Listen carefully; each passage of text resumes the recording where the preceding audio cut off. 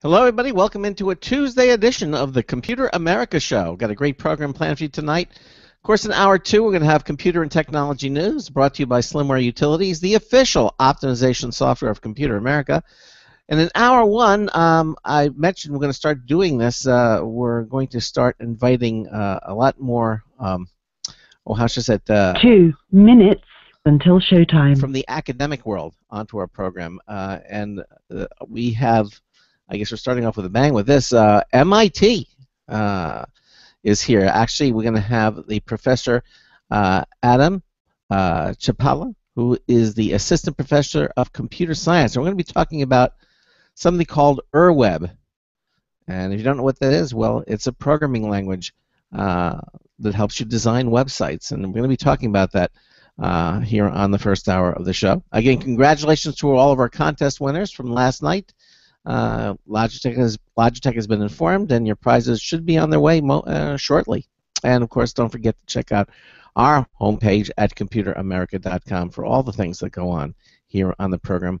We're here Monday through Friday from 10 p.m. to midnight in our 24th year on the air, Computer America. So sit back, relax, enjoy the show. We'll be starting in about a minute. 1 minute until showtime. As she says. So stand by.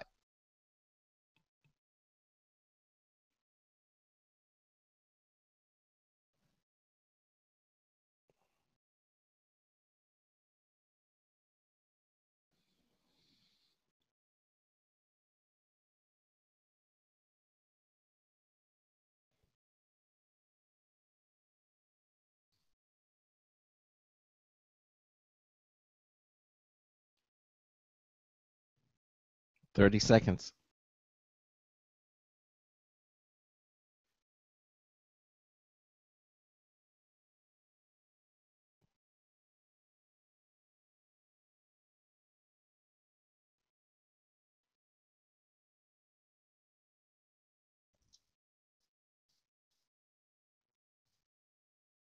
Your show will go live in 5 seconds. 4, 3, 2, 1.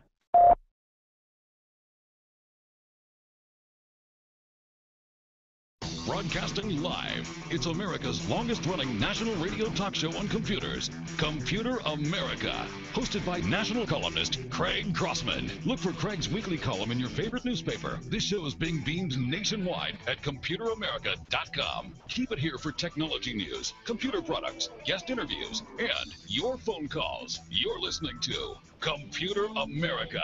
Hello and welcome into the Computer America Show. It's the nation's longest-running, nationally syndicated radio talk show on computers. Computer America is heard around the world and coast to coast. And I'm your host, Craig Crossman. And I'm your co-host, Ben. And you sound normal tonight, Ben. Yeah, the annoying hum was actually a frog in my throat. Yeah, so we got that out, threw that away, and just kept the shrill, annoying voice, which is working out well for everyone. Actually, it was believe it or not, it was a power strip. We had a power strip from the day of the flood. I don't know if they make power strips like that anymore. And evidently, it had a let's say it was a Radio Shack special. Yeah, it actually had a transformer in there, and and I'm not talking about the kind that changed to a little cute robot. But there was a transformer in there. It was causing the worst buzz and hum that you could imagine. And we had never used it before, and guess what? No one will ever use it again because it's in the trash as we speak. But anyway, you sound good, you sound clear, and as I said, we have a terrific show planned for you in the second hour. Coming up, we have computer and technology news. Of course, that's always brought to you by Slimware Utilities, the official optimization software of Computer America. And in this first hour, it's interesting because last night we had Squarespace on. Squarespace is a website that is designed to make websites, and without any programming language knowledge. You don't have to be a programmer to use it. It's very easy. I don't know if you watched the Super Bowl. They had an ad there. They had Jeff Bridges designing his website. Obviously Jeff Bridges is not a programmer, but everyday people can create fairly sophisticated websites. But There's more to that than because if you are a programmer, then you probably don't need something like that. And our guest tonight here is to talk about website programming. And he is from something called the Computer Science and Artificial Laboratory known as CSAIL. And it is the largest research laboratory at MIT and one of the world's most important centers of information technology research. CSAIL and its members have played a key role in the computer revolution. The lab's researchers have been key movers in developments like time sharing, massively parallel computers, public key encryption, the mass commercialization of robots, and much of the technology underlying the ARPANET, the Internet, and the World Wide Web. Now, here with us this hour is Assistant Professor of Computer Science, Professor Adam Chlipala. Adam, welcome into Computer America. How are you, sir? Hi, thanks, Craig. I'm doing great. So, whoa, wait. CSAIL for the distribution of robots. So we blame you for the Terminators. We blame you guys for the downfall of humanity, huh? When that downfall comes, I will apologize. We know who to go to now. Right. Yeah. Now, by the way, I was so excited about I've been a little remiss in my job as a host of the show. So let me just say, if you have a question or comment about anything you're hearing this hour, we certainly would like to hear from you. Let me give you the phone number to call, which is 347-884-8881. That's 347-884-8881. I'll get you on and get you through. Email is live, L-I-V-E, at computeramerica.com. We have that set up if you don't want to go on the air, but you have a question for our guests. That's a good way to get it in.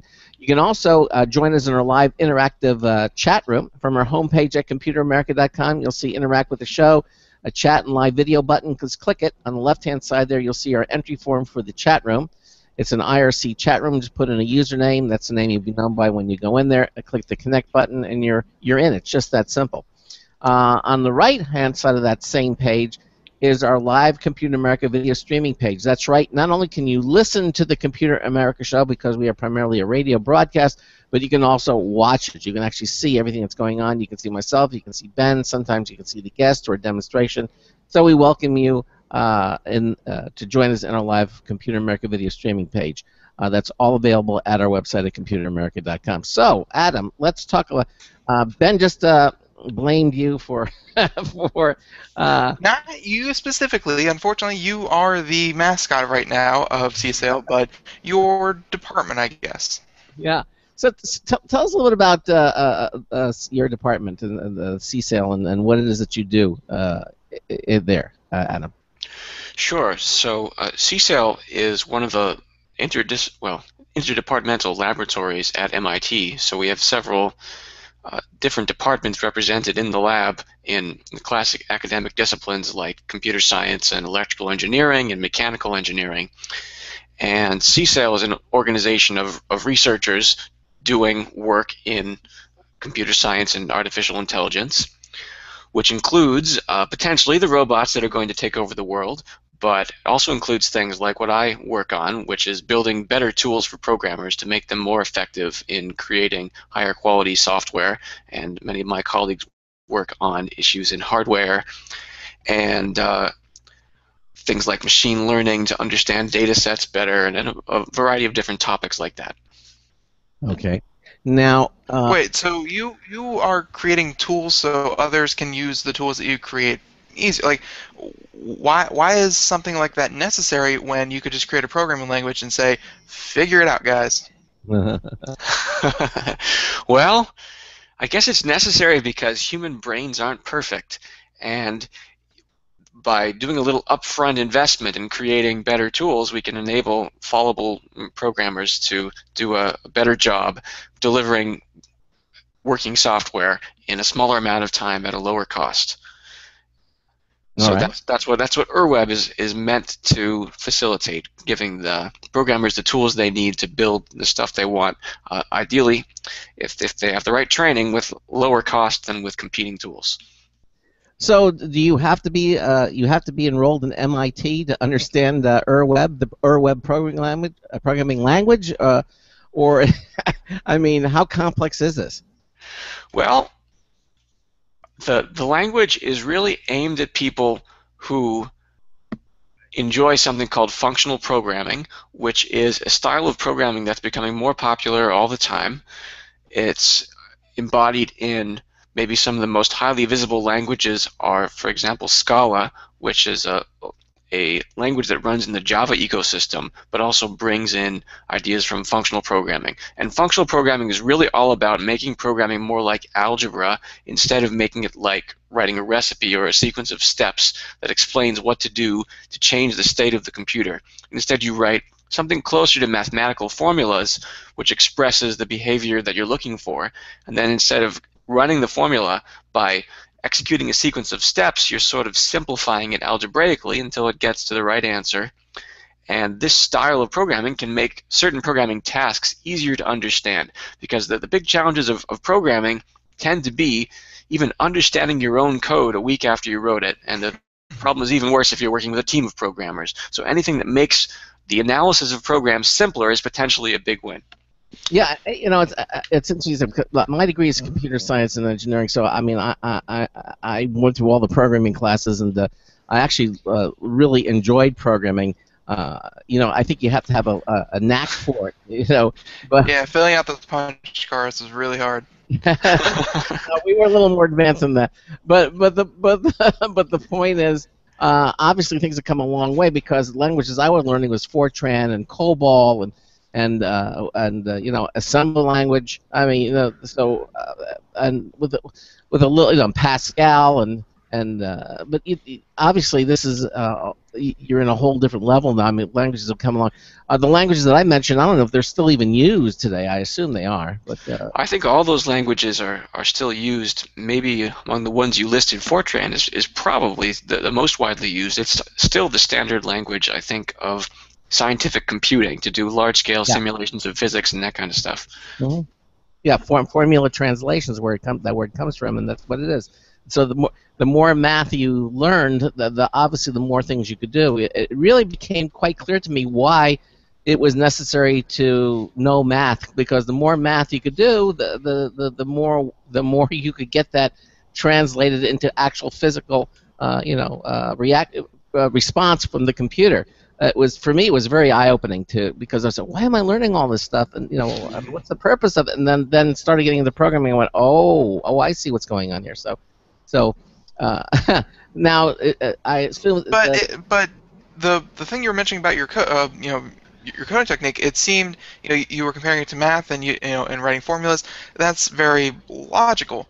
And even though programming, I guess to an extent, should be logical, what we and where Craig has his degree in computer science, I am pursuing my degree in computer science. So and what I'm finding with a lot of programming languages nowadays is that they're very intuitive, or at least they're trying to make them more intuitive. And sometimes intuitive and logical can go two separate ways. I think that's a fair criticism. I like to think that the intuitive languages make it easy to do relatively simple things, or easy to do more complex things, so that you get your program almost right.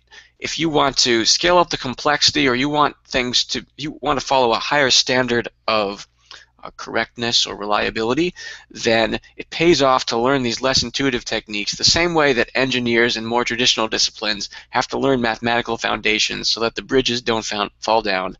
The same sort of thing pays off in programming, and I hope that perspective becomes more mainstream over time. Yeah, I understand. Now, again, we're going to get more into this Ur-Web programming language. I had not heard of it though. So is it an obscure language, or is it something that's just coming around? It's something new. I mean, can you get a little background behind Ur-Web? Sure. I think obscure is a fair description. I started working on it when I was a graduate student I think it was around 2006, and open source versions have been available online since about that time. The first commercial application built with Ur-Web, I think that came out maybe around 2013. So it's been a long journey to this point, and the basic approach from my perspective has been try to design the language I'd like to use, and keep waiting for people to find it online and experiment with it and hopefully figure out that they like it. So UrWeb falls into this category of functional programming languages, which has a large, you could say, fan club online, and a few people have run across the language and found it pleasant to use, and I'm hoping to see more of that go on over time. Well, if you walk into Barnes and Noble and you go to the computer science, you'll see books on C++. You'll see countless books on HTML and everything. Would I find a book on UrWeb anywhere in there? Is it, or are there books out there for it? I'd be very surprised if you did. I'm not aware of any books written about UrWeb. Yeah, because my last recollection was not seeing this anywhere. So, but yet it's being offered as a course at MIT. Is that what are you teaching this there? Oh, I've taught a few lectures about it in a few courses, but mostly this is an open source tool that I like to think of as a secret weapon waiting to be wielded by more people. And if a few people have wielded it already. There's this first commercial web application built with UrWeb that I mentioned is called Baz Quck's Reader, named by a non-native English speaker who at least mildly regrets the choice of name, but he has thousands of paying customers using this application built using UrWeb. And I guess I'll probably have a chance to say a little later what I think is the pitch for the advantage to the web application developer of choosing UrWeb. And it seems like a few people have been convinced so far, and there are a few serious applications online using it. All right. Now, you did say one thing that... Oh, I'm sorry. I was about to say, Craig sounded like he was just about to bring it up. You said Java, or at least it ran in some form of Java, and Craig, and let's be honest here, most of us on the show have an instant, very visceral reaction to Java in any sort. All right. Well, in that case, I'm happy to clarify that I said Scala, the programming language, was related to Java. Okay. There's no connection with UrWeb. Oh, okay. Exactly. I'm sorry. Java has just messed up more things and applications that I can think of. I'm sorry, but especially with HTML5, they can do everything that Flash and everything that Java does with HTML5. Really, it has the potential. They don't even need them anymore. Why do they still have them around? I don't know. But okay. I definitely agree that Java in the web browser is not on an upward trajectory of popularity. All right. So now I understand that UrWeb is a statistically typed functional programming language. What does that mean? That's actually statically typed. Statically. I'm not sure I've heard the idea of statistically typed. It sounds like a good research direction. Statically typed. Yes. What does that mean?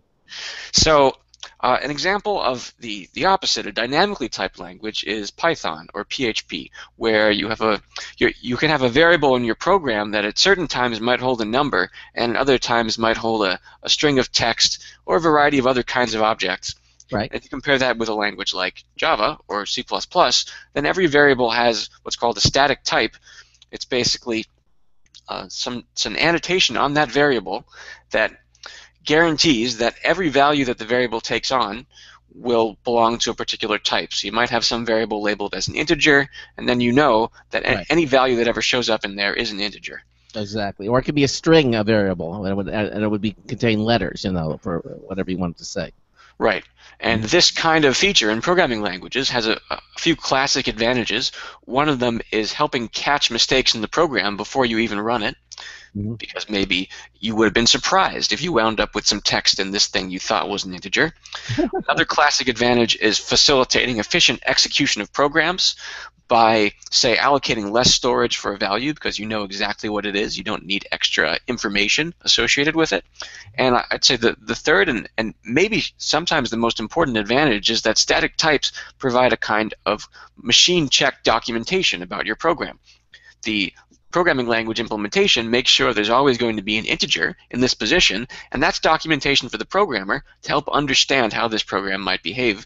And when you come back to your code after a year without looking at it, this can be very helpful to get back on top of things, and it's also useful for understanding how to use someone else's code, like in a library. Well, wouldn't just comments in the code itself? Wouldn't that pretty much do the same thing? You have comment fields, just put it in. Well, the thing about comments is they classically get out of date. They become completely unrelated to the actual code that's running because there's no program that's checking the relationship between the comments and the code. And static type systems provide this kind of machine-checked comments, which is a big step forward for a large project where it can be hard to keep the comments in sync. Okay, well that's nice. So actually the comments are being issued by the programming language itself based upon the logic of the program, which is I don't think I've ever seen or heard anything quite like that before. That is very interesting. The okay, so the so let's continue on. So in other words, what would you say are some of the advantages to choosing UrWeb over other languages for web development, like some of them I mentioned, like HTML5, which is certainly right now I think is the wonder child of web design for programming languages. Yeah, so pretty much everyone building web applications is using HTML because that's what the browsers are speaking. Then there are these other languages that you use on top of HTML, like PHP or Ruby with a framework like Ruby on Rails, Python with a framework like Django. UrWeb is really in the same category as those last three. Okay. I got it. Okay. It's something you use to build a web application, sort of the dynamic functionality we expect of a Gmail or a Facebook or something like that, rather than just a page that is a document that sits there while you look at it.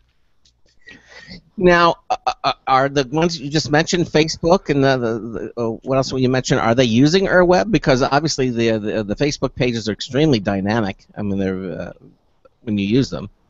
No, none of those big name sites are using UrWeb now, as far as I know. But UrWeb is designed to support that kind of functionality. Okay. Now, so where where would UrWeb really outshine some of the other development codes? Like when you mentioned that it's more stable when it gets more complex, which is obviously like.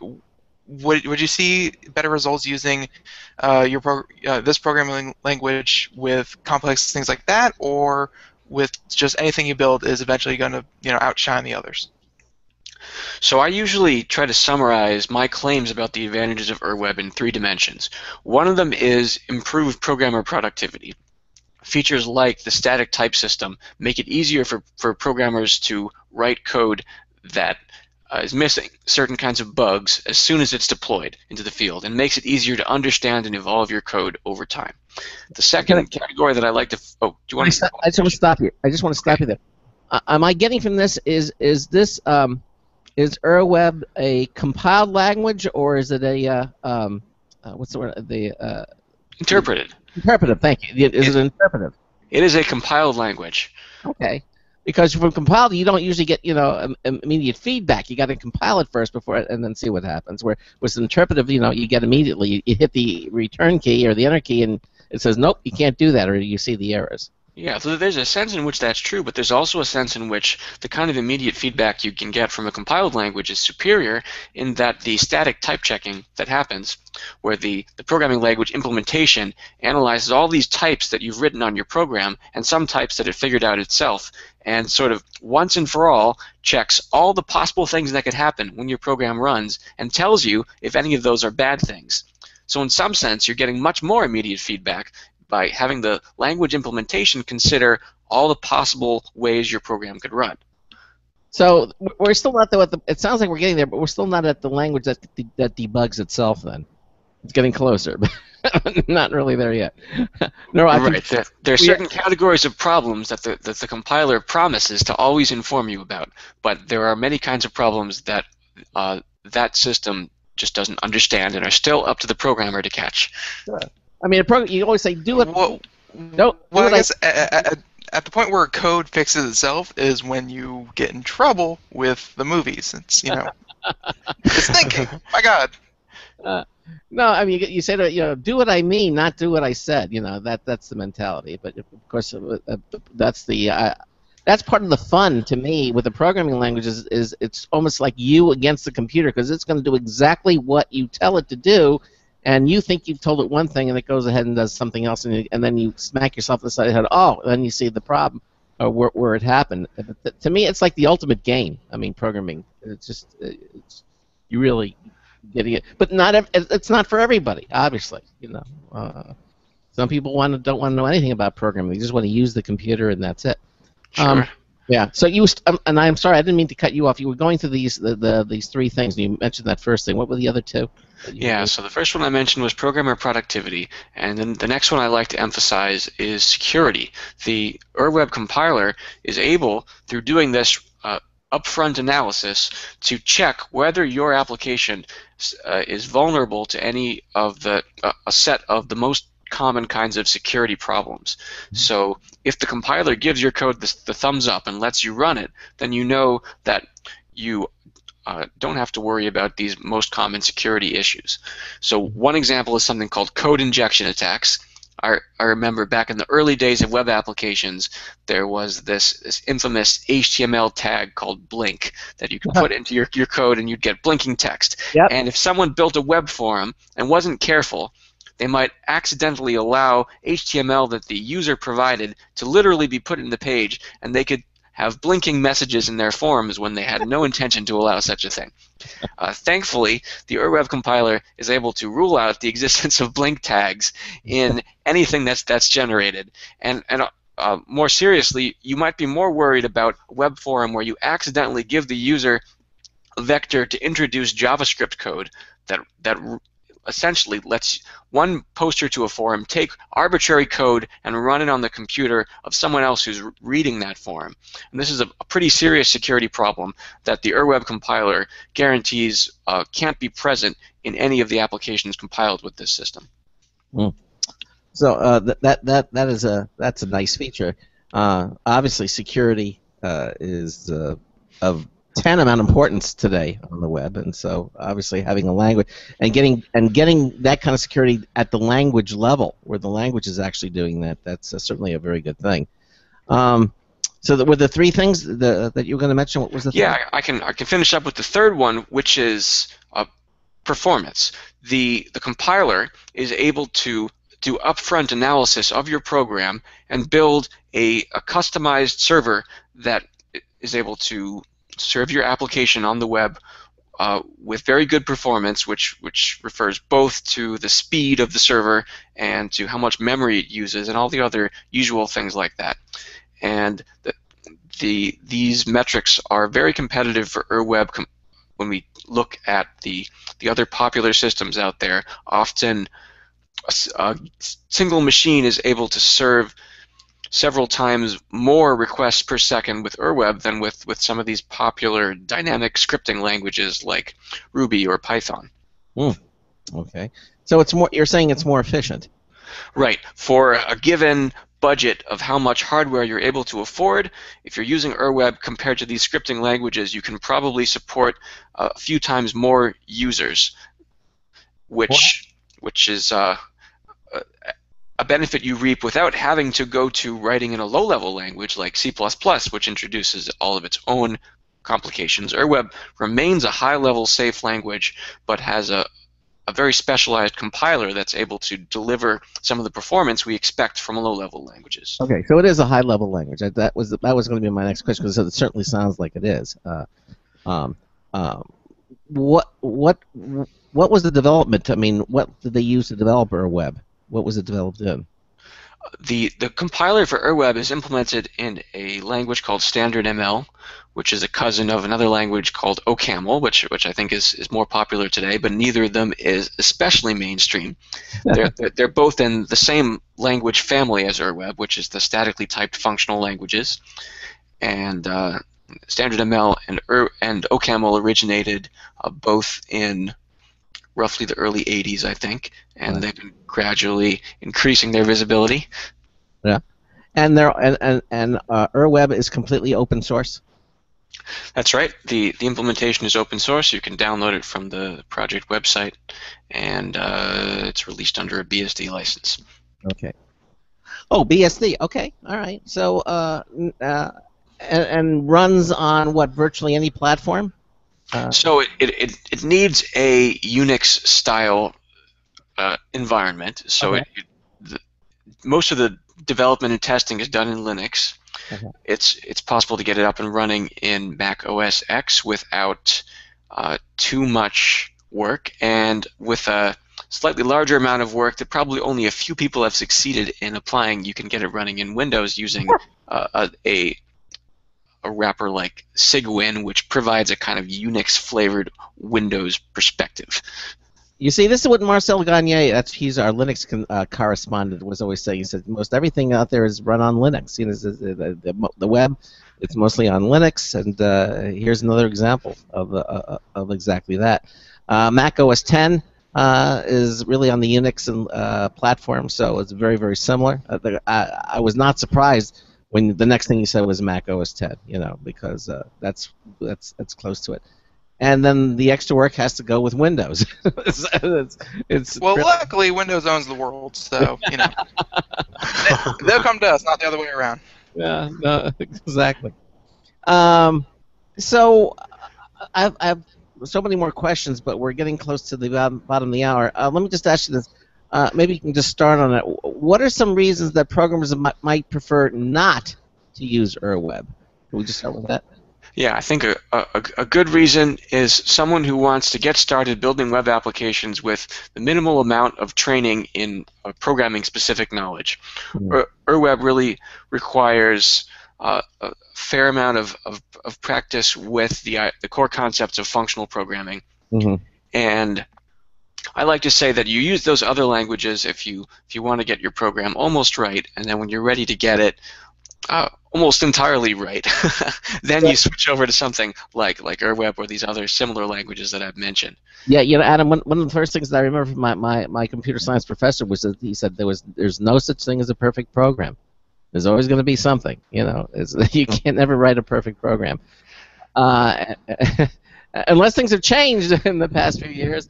I think the whole program is perfect, but your recommendation of your name and the date and the name of your program is just all wrong. All right, Adam, we're at the bottom of the hour, so we're going to take a little break and then we'll continue on. We're talking to Assistant Professor of Computer Science, Professor Adam Chlipala from MIT. We're talking about UrWeb, a programming language that you may find some interest in, especially if you're into Linux and open source. We're going to take a little break. We've got a News Tips Bulletin review from Marty Winston coming up. You're listening to the Computer America Show on the Blog Talk Radio Network, the Boost Radio Network, and the IRN Radio Network.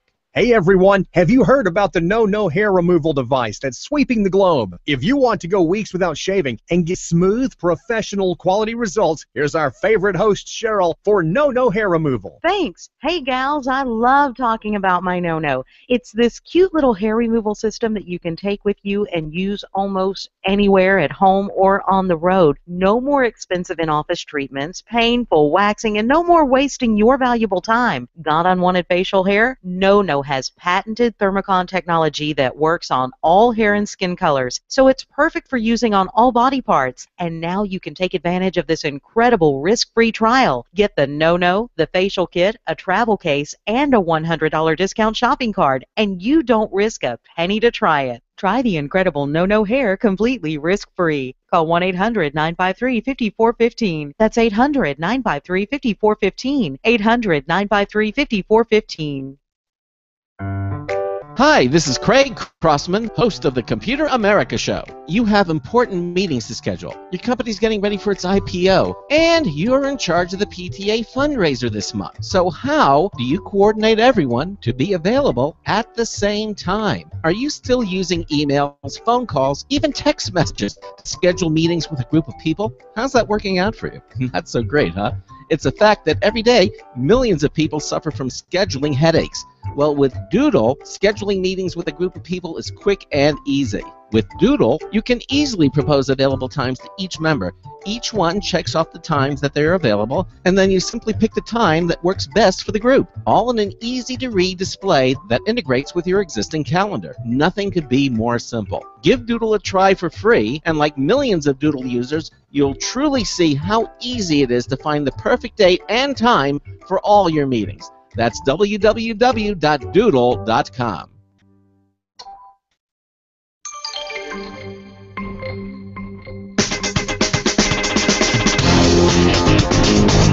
So, you came back.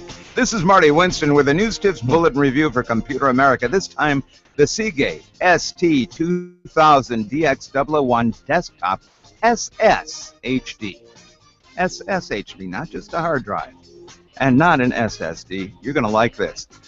With a special set of storage requirements in mind for populating NAS devices underlying a zero-footprint scanning station, we turned to Seagate for their recommendations, and a day and a half later received 2 of their ST2000DX001 drives with some noteworthy attributes.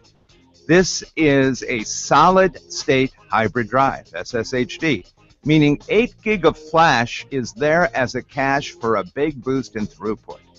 It's a 3.5-inch desktop, 2 terabyte, 7,200 RPM drive with a 64 meg DRAM cache and a 6 gigabit per second SATA 3, actually 3.1 interface. That's more than enough capacity overhead for our application. It may also be more than enough speed for scanning activities, but that speed makes a significant contribution to speeding up OCR, virus scans, and overnight backup chores. Bottom line, the Seagate solid-state hybrid 2 terabyte, 3.5-inch ST2000DX001 drive puts a premium on speed, less so on price. This is Marty Winston with the News Tips Bulletin Review for Computer America.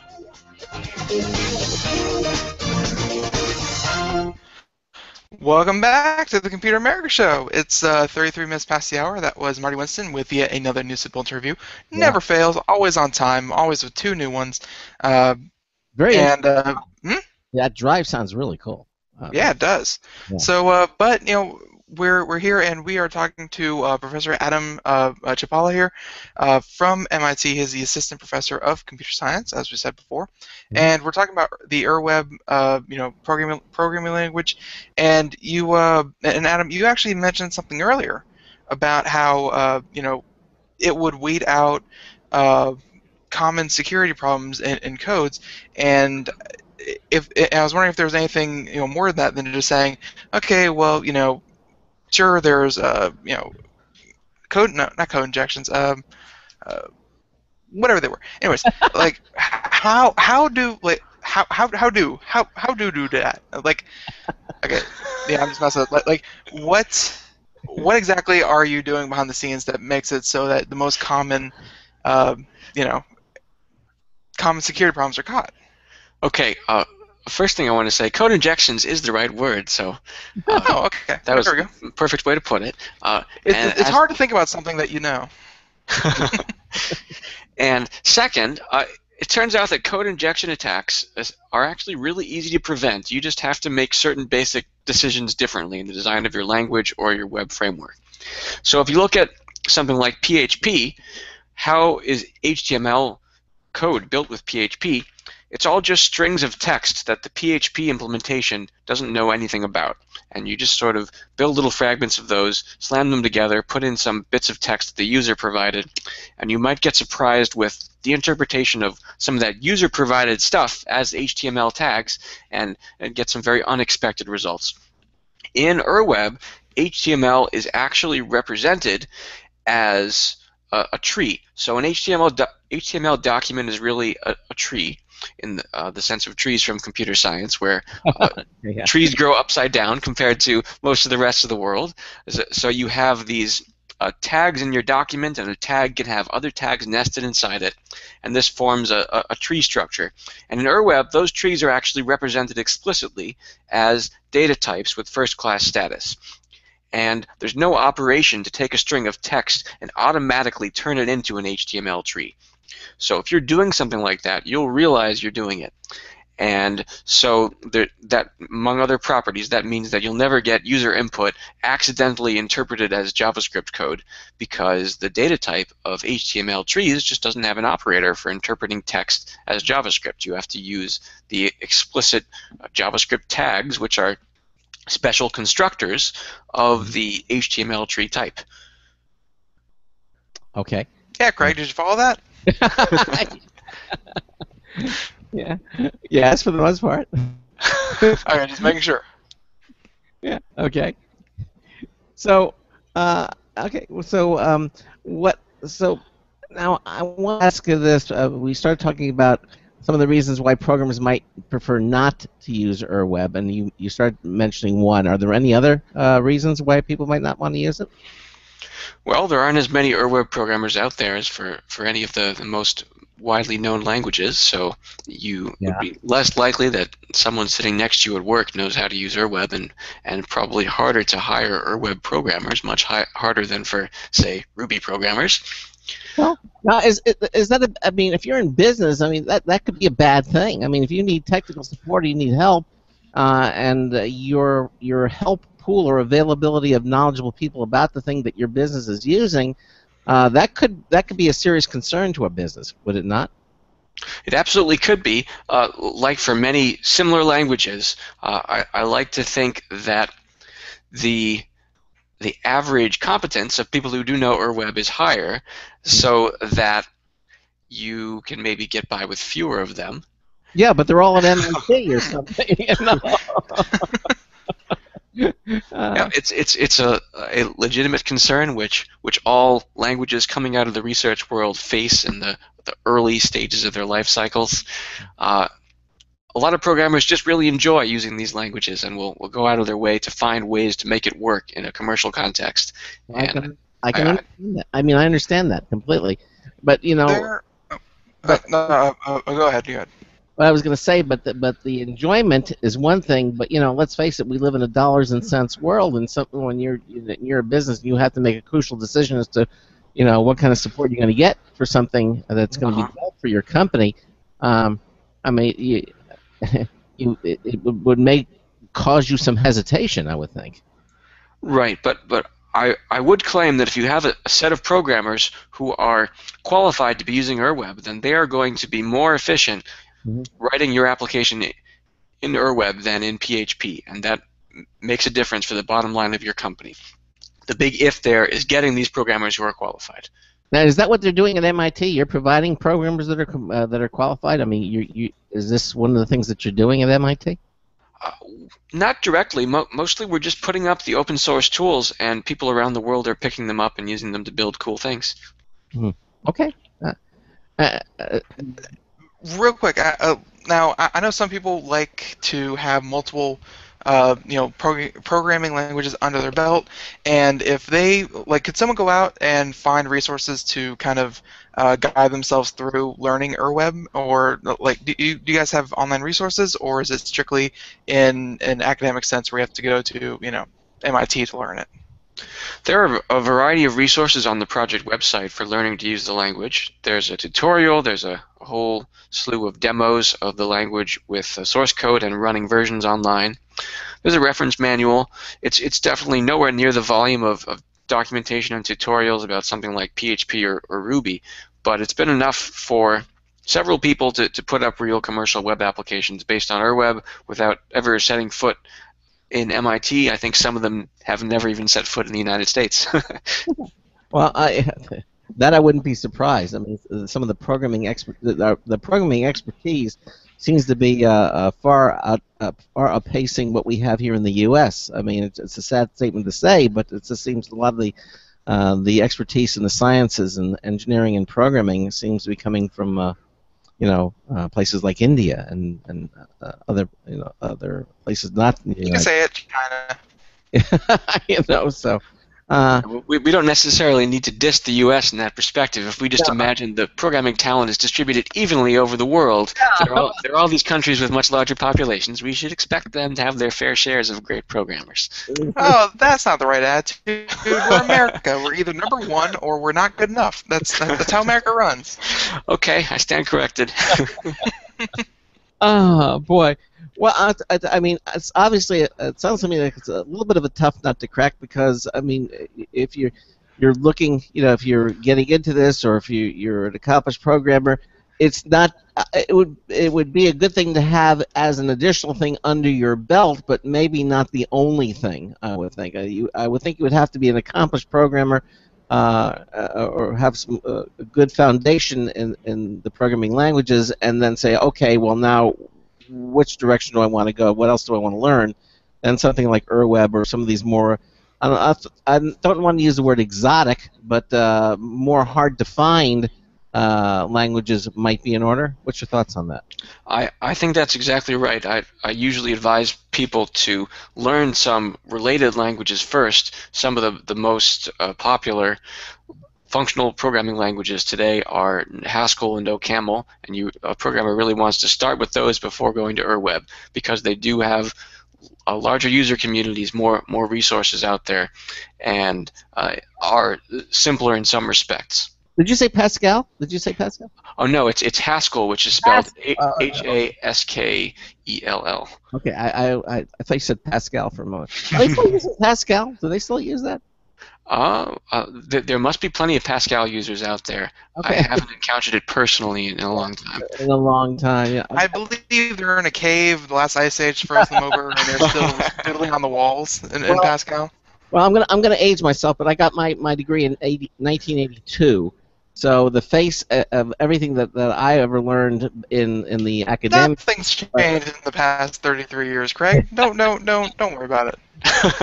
Enormously, it's just, and I guess it's just the nature of the animal. I mean, you want fast change, and you want, but when you get your degree, you hit the stopwatch. Now, how long is the information I've learned in the university environment going to hold up for in the real world before it becomes obsolete?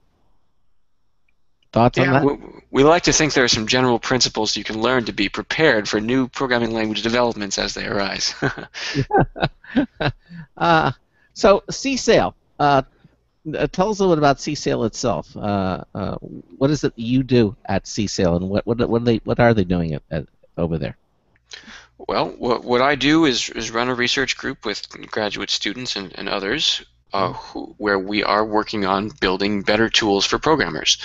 And most of the work we do has something of a mathematical flavor of trying to bring the equivalent of the math that engineers in classical engineering disciplines use to the world of programming to provide stronger guarantees about the behavior of programs, and ideally to reduce the cost of creating programs that behave acceptably.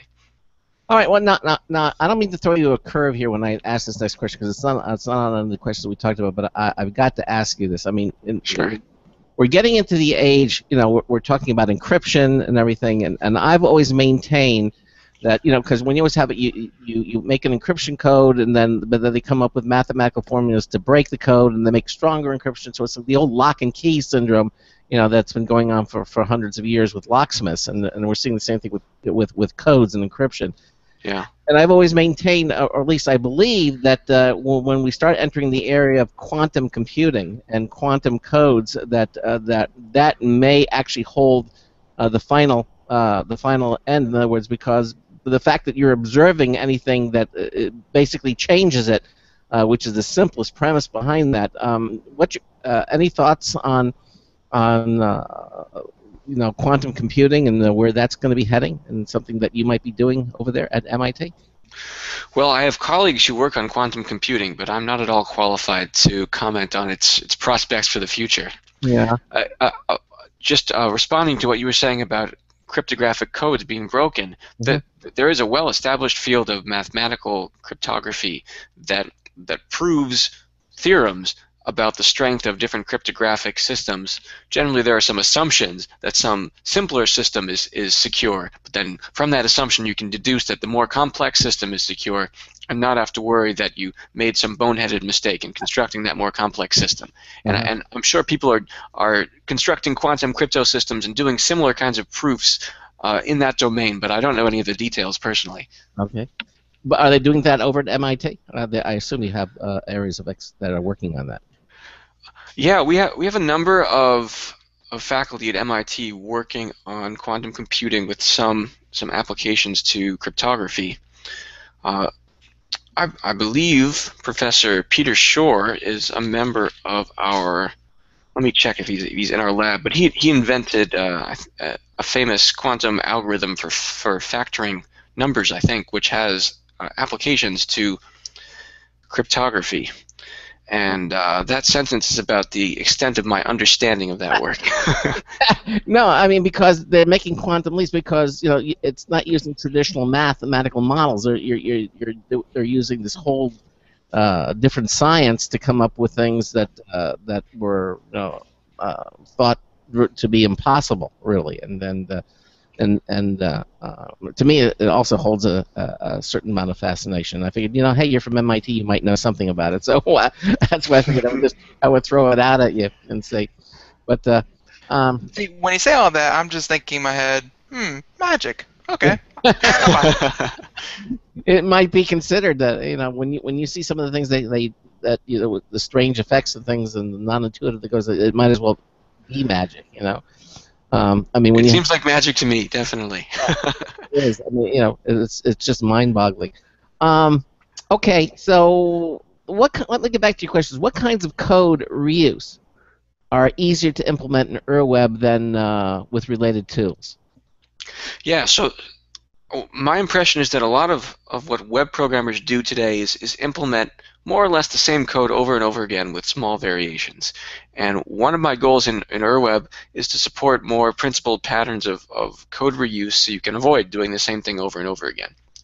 But one of the challenges in doing that, you're trying to build something that's useful and very general. It's ready to adapt to all the different kinds of applications you'd like to build.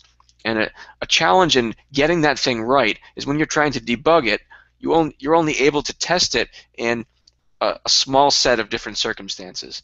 And one thing that the UrWeb compiler can do is effectively give you a guarantee about how your very generic piece of code is going to operate when placed in an infinite number of different contexts. So one popular example is building a simple admin interface for your database table. So think of these tables as like a spreadsheet in Excel with a variety of columns holding values of different data types. You might want some generic functionality that for any table or any spreadsheet-like thing builds an admin interface to view the contents and modify those contents. That kind of code is traditionally written in a style of sort of ad hoc generation of text that happens to be program code, and it's very hard to debug that kind of complicated program. In UrWeb, the compiler can actually check that kind of code for you to make sure it will output correct, secure code regardless of which table you actually apply it to, and that those general features can be extended to a variety of different kinds of generic functionality that need to be specialized to the data of your application. Well, I mean, for example, one of the business languages that I learned back was COBOL, Common-Oriented Business Language, and it was almost like programming in words. That was you had your procedure, you had the different divisions, and then, and of course, if you are you saying that programs that were written in that language or in those are harder to reuse? I mean, because you had like certain subroutines that you could use over and over again for different applications. They were like libraries, really, of code that you could use, and use them for like building blocks. You're saying that really is outdated? That really doesn't make sense anymore?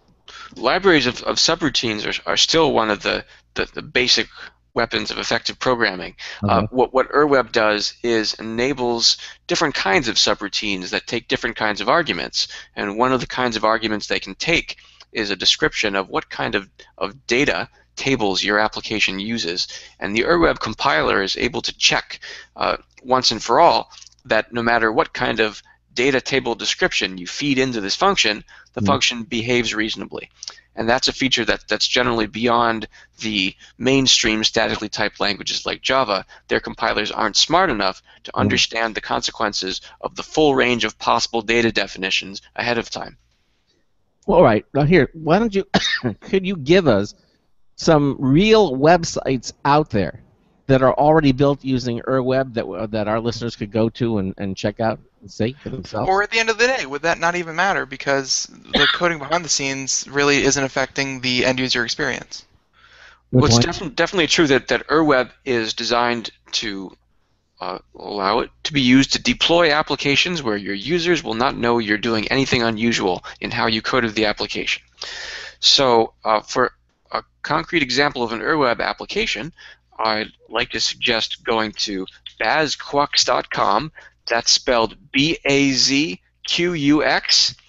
And what you'll find there is a feed reader for viewing RSS and Atom feeds, which are basically ways for websites to publish little units of content that users can then combine together to produce custom feeds of updates from all the websites that they're watching. And so BazQuack's Reader is an application built by a guy named Vladimir Shabanov. I hope I got his name reasonably right. It saw an uptick in popularity after a system called Google Reader closed. It provides a very similar kind of functionality. I was gonna say it looks just a lot like what you see on Google. I mean, look when I'm looking at the image here, it looks like a Google page of some sort. Yep. And if you have a Google account or a Facebook account or any of those options it displays, you can sign in with one of those and you can start subscribing to updates from your favorite websites. You can view the comments others have posted on those updates, and it all runs inside this application. There's integration with mobile apps and the other stuff that people expect from this category of application. It's implemented in a mix of Ur Web and also Haskell, which is one of the related languages that I talked about. Okay. Can you give us another one? This looks pretty static. Is there anything else that people could go on and see, running right away rather than this? Well, I wouldn't call this one static. Well, I mean, I guess the page I'm at there. I'm seeing the comments and everything. I guess I have to sign in and try it. Yeah, you have to pick one of the sign-in options. Then you get the more dynamic version. Got it. Okay. So the Ur Web project site that has a list of production applications. One more that I'll mention is the Bitcoin merge mining pool. So Bitcoin is one of the hot things in the tech news lately. Oh, we've talked about it plenty. Yeah, exactly. And I don't understand all the details completely, but there's this concept in Bitcoin called a mining pool, yep, where a group of people get together to all mine Bitcoins towards some sort of common goal, and making money. It's a common goal. Exactly. That sounds like a good goal, yeah. And but it requires an enormous amount of computational power and a huge investment, and I think it's sort of tipping. Well, the pool is meant for the individual to jump into a pool, and then you share the results of right, a bunch of people.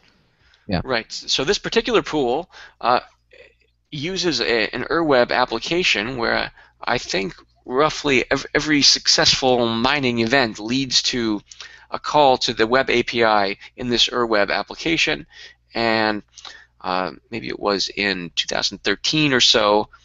I can look up this exact number. It was something like 10% of Bitcoin mining went through this application. Wow, that's a lot, yeah.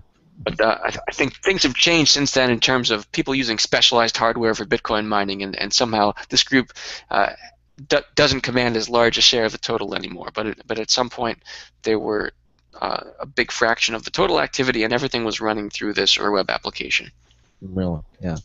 The face of Bitcoin mining, everything that is changing. So because people all jumping onto the opportunity, and that opportunity is changing, and it's getting smaller and smaller because there's only a limited number of Bitcoins out there. So again, so if people want more information about Ur Web, Atom, or what you're doing over at CSAIL, I assume they can go to the MIT website.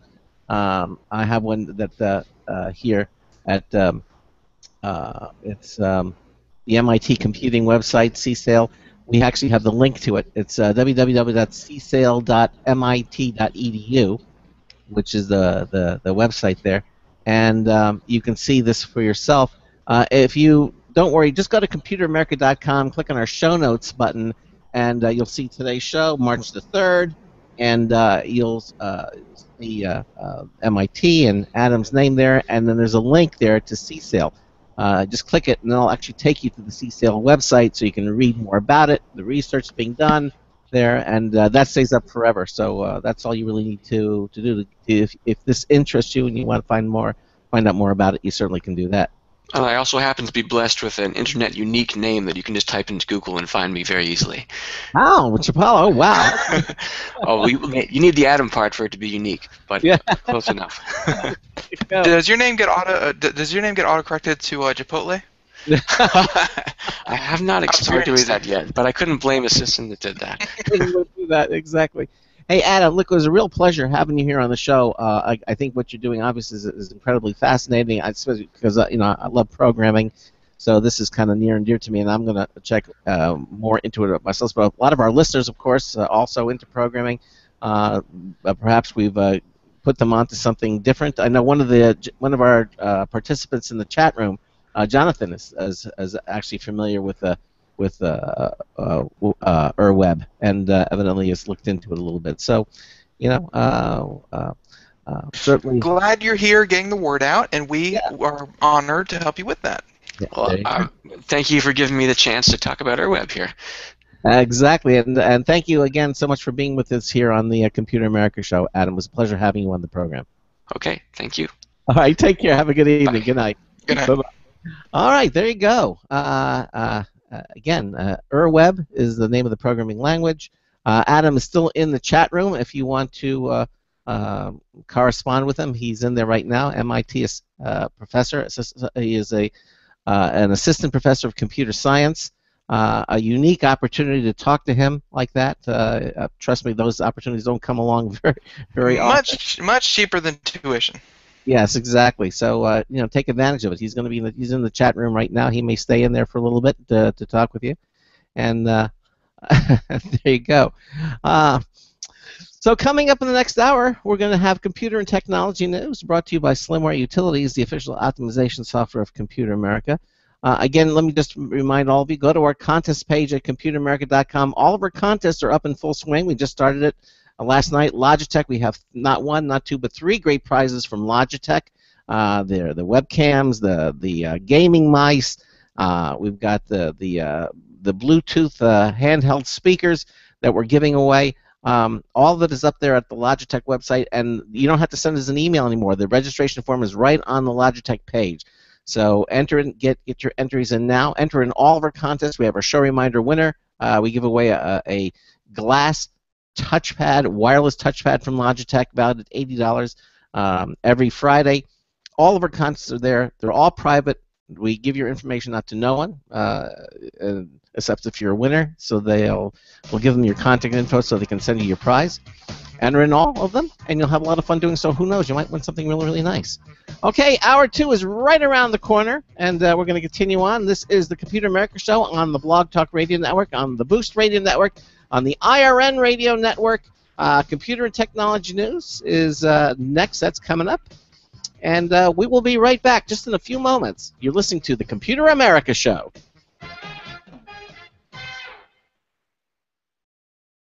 Broadcasting live. It's the only national radio talk show on computers to air every weeknight. Computer America. Hosted by national columnist Craig Crossman. The first hour's behind us, but there's still more of tech news, tech talk, and your phone calls. We're being beamed nationwide at ComputerAmerica.com. You got computer problems? Bring them on. You're listening to Computer America. Computers run the world, and we run computers.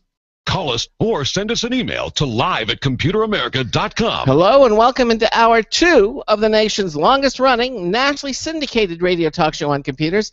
This is the Computer America Show, and I'm your host, Craig Crossman. And I'm your co-host, Ben. And Adam is still in the chat room. I mean, he's still there. He must be a glutton for punishment. So no, I know he's chatting with a lot of people in there. Again, a unique opportunity to chat with them and talk a little bit about it, find out more about Web, the programming language that we discussed. And he, as I said, he's still in the Computer America chat room. You can get there right from our homepage at ComputerAmerica.com. A lot of fun. I enjoyed that hour immensely. We need to do more like this.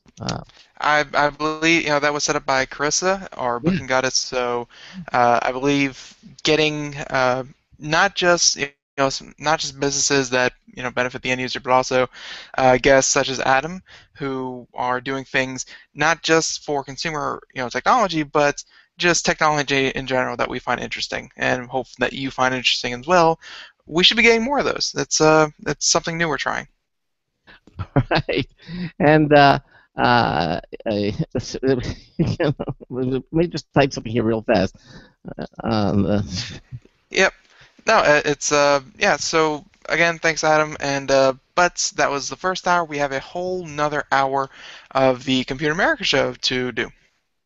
Okay, that's right. So we're going to do computer news. Hey, when is that movie, the Age of Ultron, the Avengers? Is that coming out this week? The Avengers 2, is that coming out soon already? Yeah, it's going to be out in March. I know, and a lot of publicity about it. It's going to be the blockbuster summer movie. I Let's see, think. wait. Let's look up March 2015, the movie releases. So this would be this weekend. Chappie. Chappie. Chappie's coming out this weekend. By the way, Chappie, rated R, apparently. Well, he uses some bad language, I guess. I guess. Good for Chappie. Yeah. You know, there are a couple others. Unfinished Business. Haven't really seen so much of that. Cinderella, I think it's a live-action Cinderella coming out. Yeah. Next week. Yeah, that's Will Ferrell's in that. I think. So. Really? Yeah, I know. I think you're gonna like it. I hope so. Okay, so the Divergent series Insurgent is coming out March 20th. Yeah, and that never. I watched it. I just didn't like it. That didn't drive it. The Gunman and the last one, Home and Get Hard, which are both comedies as well. So there's a few, but no, I don't see Age of Ultron coming out this. Adam's in the chat room. He says Age of Ultron is May 1st.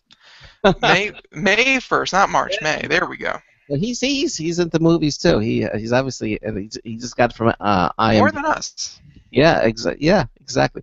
But I'm really Chappie. The artificial intelligence and a robot. To me, that's. I wonder if they used Web with Chappie. Could be. I think it might be more Hollywood magic than programming language in that one. Yeah, but we can dream. That to have a sentient robot one day. I think it's gonna be amazing. Maybe we'll be around. Maybe you'll be around. I don't know, to see that happen. Oh, Craig, I'm sure before the time comes, they'll have the technology to chop off your head and freeze it and revive it in another time. So let's hope. I'm thinking Futurama right now, where they put all the heads in the jars. Yeah, exactly. Okay, well, let's do some computer news. All right. All right. Yeah. All right, let's do it. Tonight's computer and technology news is brought to you by Slimware Utilities, the official optimization software of Computer America. You can visit them at slimwareutilities.com to clean, speed up, and optimize your Windows system for free. For free. That's right, exactly. Everything at slimwareutilities.com is completely free. You don't buy it and then pay them later. No trial periods. It's all free. There are no freemium models. Check them all out. Download them all. Why not? They're all free. Use the ones that you want. Have the others in reserve when you need them. You'll be happy that you did, and you'll thank us for it. slimwareutilities.com. And in this first story tonight, Apple Pay, which looks really cool, is being hit by a surprising amount of fraud. Dun, dun, dun. Fraud? Fraud? No. Yes, it's a rampant problem in the credit card industry. And while technology like Apple Pay was supposed to improve the security of our finances, it turns out that it's only as secure as the people that back it. Now, a report in The Guardian says that Apple Pay, the new payment system that works on the company's iPhone 6 and 6 Plus, has proved to be surprisingly susceptible to fraud. However, it's not the technology itself that's being compromised. Rather than targeting the security of transactions, thieves are instead convincing banks to let them use other people's cards on their phones. In other words, it's more of a social engineering thing. It's not a technology thing. They're using social engineering to kind of bludgeon their way into this stuff. Here, adding a card for use in Apple Pay requires a bank's approval, okay? However, many banks have been falling down on the job by requiring little personal information in order to verify the identity of the requester. For example, some banks are asking only for the last 4 digits of a social security number, which is relatively easy for thieves to acquire these days. I remember when the Social Security Administration actually came out with a database with everybody's social security number. I remember when they did that. And the outcry that went up when that happened, they pulled that sucker down so fast. But it was up there for a while. You could actually go to the Social Security website and look up somebody's social security number. Well, I guess in the days before, all these form filling out and all this, and how easy and common identity theft was, I guess it really didn't cross their mind that, hey, why are we doing all of the bad guys' work for them? Yeah, exactly. I mean, that was it. It was amazing, But you're right. It was in a time where we were still innocent of what was really out there, was getting ready to be out there. So, anyway, banks and credit card companies can choose to require more information before approving a card for use on Apple Pay, but currently many don't, probably presuming that it will help with adoption of the new technology. Unfortunately, that's proving to be a boon for fraudsters as well. Apple Pay is not likely to be alone in these problems. Samsung recently purchased payment company LoopPay to power its new Samsung Pay service, and Google has announced it's working on its own Android Pay platform. All of these will probably require some interaction with banks to be useful, so it's time for the banks to catch up and start requiring more stringent security checks. Apple, for its part, told The Guardian that those institutions are always reviewing and improving their approval process. No surprise there. It's in banks' own interest, as they are the ones who are going to get hit with the resulting fraudulent charges. Once those changes are made,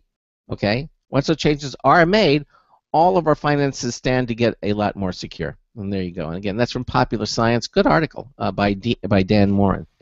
Yep. No matter how secure you make it, if the people using it aren't safe, social engineering is going to trump any kind of programming you do to it. Okay. All right. All right. So that's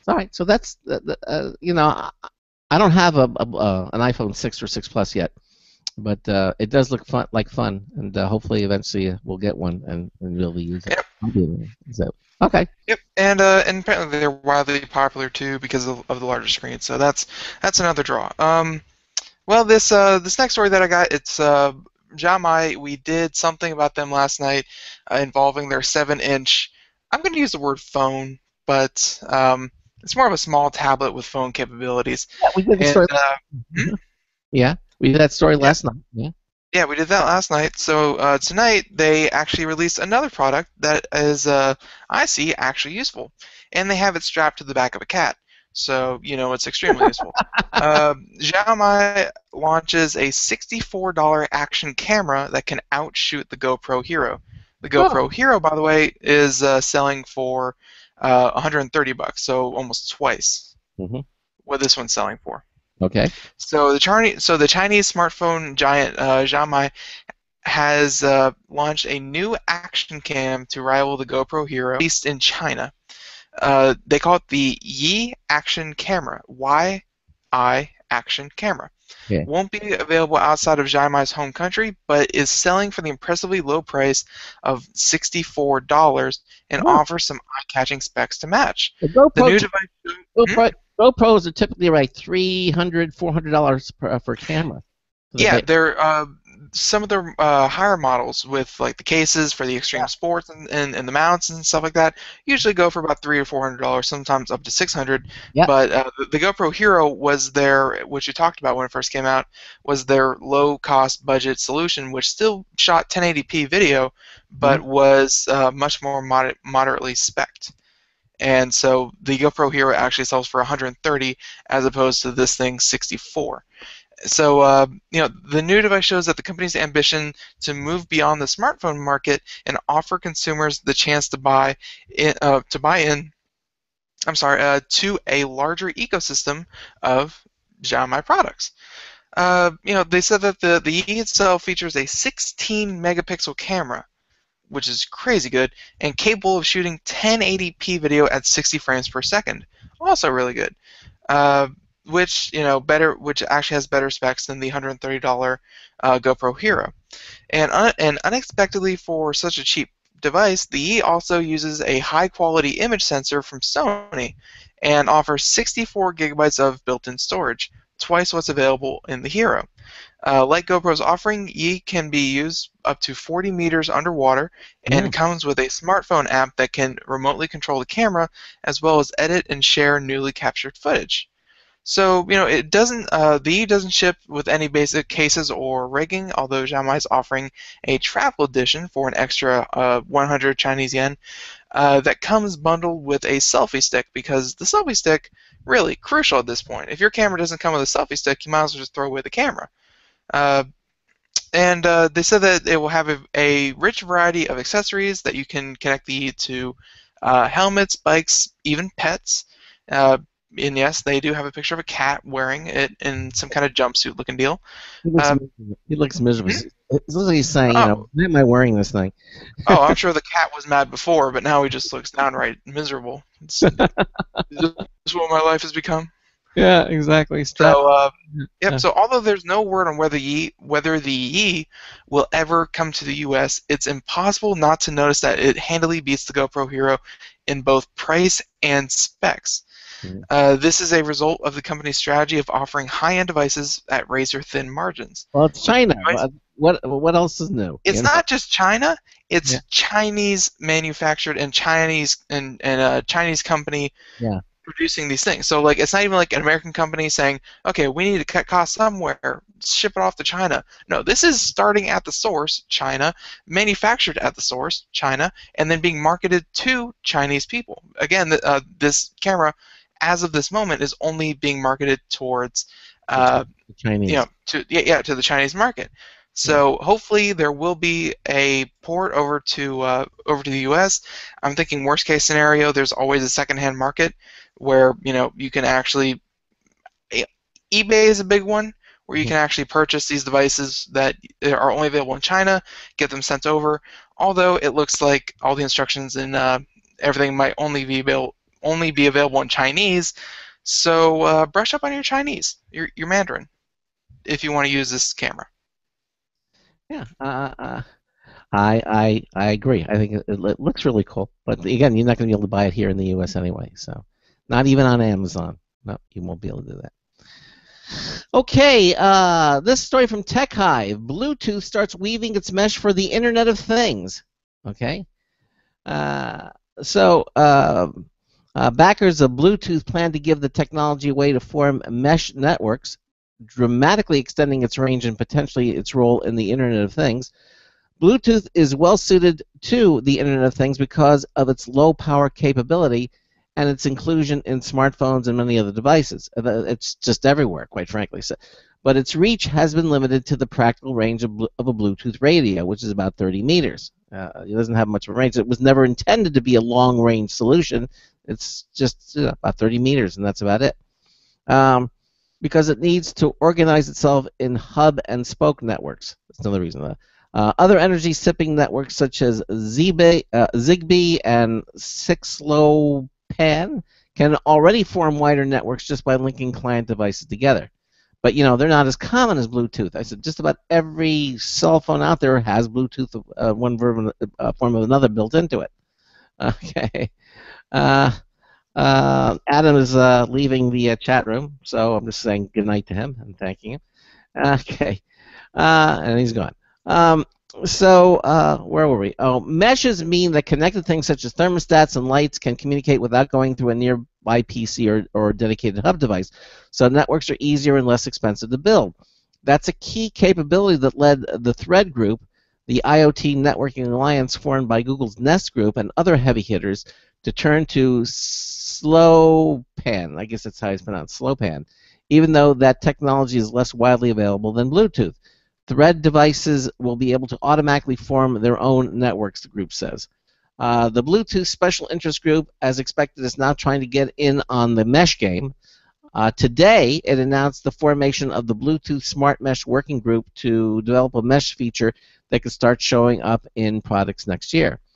That wouldn't be too late for Bluetooth to become the network of choice in home Internet of Things products, said it's a current analyst. Most consumers don't even know why they would want the Internet of Things, and I think that's true. A lot of people don't know about it. He says, I'm sorry?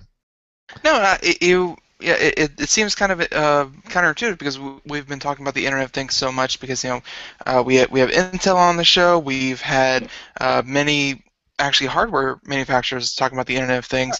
It seems like a big buzzword, but at the end of the day, if you go out to Best Buy, Walmart, wherever you like to meet your quote-unquote the common folk, the peasantry, yeah, they still have no idea what the Internet of Things is.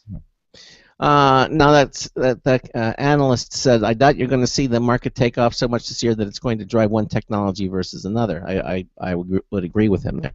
The new capability is intended mostly for products that use Bluetooth Smart, the low-power version of the standard that can run for years on the equivalent of a watch battery. Holy mackerel! I didn't know about that. It can run. Bluetooth Smart evidently is a low-power version of Bluetooth that can run for years on the equivalent of a watch battery. That's amazing. Although I don't get why that would be necessary. Well, it's those devices. Well, if it's for, finish that sentence and then we'll talk about it. Yeah, if it's those devices such as sensors and light bulbs that would gain the most from mesh networking, it's likely that most devices with Bluetooth Smart that are already in use will be software upgradable for mesh. Okay, so then again, Senior Director Marketing for the Bluetooth SIG. Like, I don't understand why they have to have a low power version. Like, I get it if they wanted to, kind of market it that, hey, this is going to be just as low power as a non-connected device. But at the end of the day, if it's only using that much power, why is that even necessary? Because most appliances are plugged into the wall. Yeah, but not all. Not all are. Not all. Like lamps, dishwashers, coffee makers, microwaves, crock pots, like they're all plugged into the wall. I don't see why there has to be a low power version of it. Like, yay, they reduce power. Less power, good. But if it means that they're pulling back on some features that might be more beneficial and they're cutting them because, hey, that's just wasting power that they can't spare. You see what I'm saying? Yeah, I see what you're saying. Well, let's see what it says here. In addition to linking devices and appliances around home, which you just mentioned that are all probably plugged in, Bluetooth meshes could be used for industrial, automotive, and mobile applications. Those could include asset tracking, security, and heating and cooling control. It's likely that thousands of devices could participate in a Bluetooth mesh. Okay. Bluetooth vendors seem anxious to start meshing. More than 80 companies have volunteered to serve in the new working group, one of the biggest turnouts of any such group in Bluetooth's history. Chip maker CSR has already implemented its own form of mesh networking called CSR Mesh for Bluetooth smart devices for home automation and other areas. Qualcomm agreed to buy CSR for $2.4 billion last October. I know we throw around the word billions so much, but that's a lot of money. Yes, it is. It's 1,000 million. And yep, it's 1,000 million. There are 1,000 millionaires that are fitting onto like 5 long buses, and that's 1 billionaire taking a cab. It's a lot of money. Anyways, but yeah, meshing is apparently getting more and more popular, and it sounds like rightfully so. It sounds way more stable than a Wi-Fi network, and you're not clogging up a Wi-Fi network because obviously Wi-Fi is going to work better for certain things, web browsing and things like that. But for just things that need to communicate and send and receive data, a mesh network is going to be much more stable. Okay. Somebody in the chat room just said I should splash water on my face. I wonder why. Do I look tired? I don't feel tired. All right. Greg, you're beautiful. Don't change a thing. Okay. You're listening to Computer Technology News brought to you by Slimware Utilities. What else? America. We should change this show to Beauty America. Beauty America. Okay. What do we got Anyways, next? So what do we got next? Although I do like the idea of mesh networking, I feel like we're going to be talking about that more in the future because mesh networking is it sounds just as important as quantum dot technology. Oh, that's something I'm looking for. That's for the well, I think mesh networking is going to be just as important. Really, quantum dot in terms of networks, yeah. Because Wi-Fi, let's face it, it's good, penetrates through walls, perfect, but it has a lot of security flaws. One, because it has to, and two, it has a lot of security flaws. So, and it's probably not as stable as a mesh network, so let's hope that takes off and we hear more about that later on. But yeah, we're doing computer technology news. Yeah, And Jonathan, oh, I see. Mark said he caught me yawning. I yawn. I'm sorry. How rude of me. But cover your mouth, sir. Cover your mouth. exactly. No. I don't mean when you yawn. I mean cover your mouth like when you're talking. Okay. Anyways. Wait. Jonathan wants to know, and I don't know. He says he can't see you because he wants to know if you were using your blue microphone. I said no. You have your headset mic. I said can't you see it? Can't you see him? He says he can't see you for some reason. I see it. I don't know. Yeah, no, it's mystery of the universe. Maybe because he has Google Hangouts, it's doing something weird. But anyways, no, I'm not using my beautiful blue digital microphone because unfortunately I do not have the proper stand equipment for it, and I would have to either lean down or hold it up to my face for 2 hours, and I'm not willing to make that kind of commitment right now. So. Sometime in the near future. I got some really cool stainless steel headphones as well. Yeah, he's saying that Hangouts isn't panning to you. Now, obviously, when you talk, we're supposed to see you, but evidently he says it's not happening. Go ahead, talk. Let me see if it goes. No, it says, or at least on my screen, it's panning to me. So I'm no, okay. Right. No, I don't. It's usually when you talk, I see you, but I'm not seeing you. He's right. When you're talking, I don't know what to tell you. Anyways, that's neither here nor there. I am there on Google, Google Hangouts. So find me there. Anyways, we're doing stories. How about this one, Craig? Have you ever heard of Metallica? The music group, of course. Yes, the music group, Metallica. Yeah. Well, they're famous of sorts. They've put out a song or two, and yeah, apparently, this one from Gadget, Metallica is releasing a remastered 1982 demo, but it's on the best distribution platform out there. Really? It's on cassette. Cassette? Cassette. Really? Cassette. Cassette. Wow. Yeah, so dust off your tape players, folks. Cassettes are still making a comeback. A number of independent artists have already leveraged the classic format, and Metallica is looking to join the bandwagon. The Metal Act recorded the 7-track No Life Till Leather demo back in 1982, and the effort will be released on April 18th as a limited edition cassette. Because let's face it, who wants a cassette? I'm glad it's limited edition. Go away, cassette.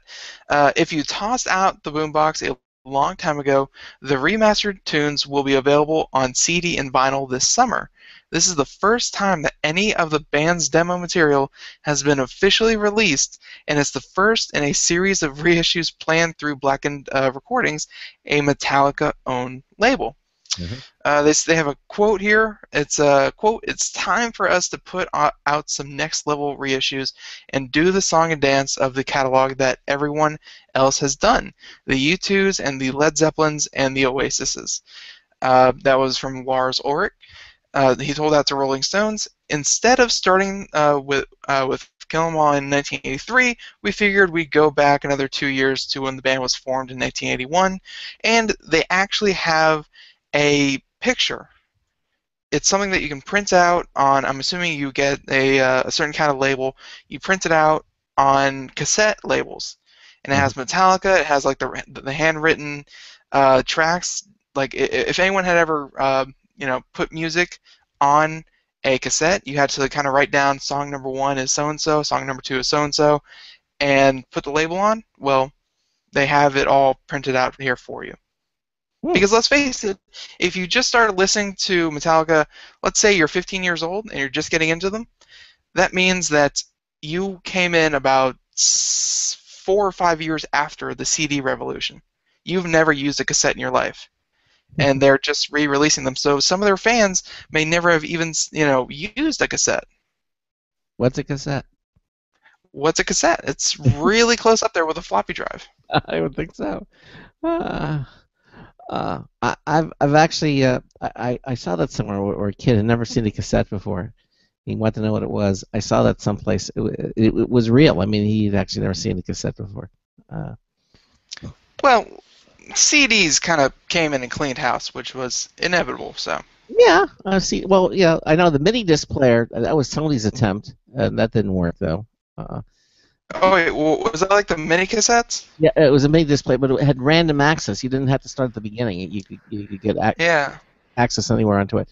I had a mini disc player for a number of years. I was because you could record and you could play back on the on Greg, the. you were so cool back then. What happened? I don't know. Okay. Just fell by the wayside. Okay. Here's something from Ars Technica. Qualcomm, has evidently unveiled its answer to Apple's Touch ID, and it is called ultrasonic fingerprint scanning. Ultrasonic. I didn't know Apple's Touch ID was a question in need of answering. Yeah, it's the same tech that's used in ultrasonic medical imaging. It's a lot smaller. So at the Mobile World Congress, Qualcomm is showing off Sense ID, a new technology that brings ultrasonic fingerprint scanning to mobile devices. The main advantage of ultrasonic fingerprint scanning is that because it uses sound waves, it doesn't require direct contact with your finger. Ooh, that's interesting. Okay. This means the ultrasonic sensor can be underneath the device's front cover glass or potentially underneath the display itself. That's kind of slick. Kind of slick. Yeah. I hope it won't microwave your finger though. We can only hope. Yeah. Like chicken fingers.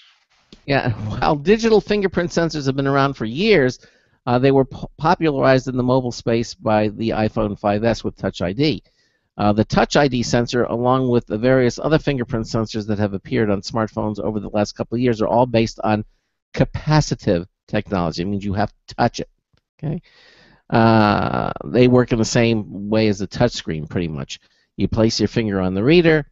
The pattern of the ridges, whorls, and minutia points create electrical circuits that can be read and recorded.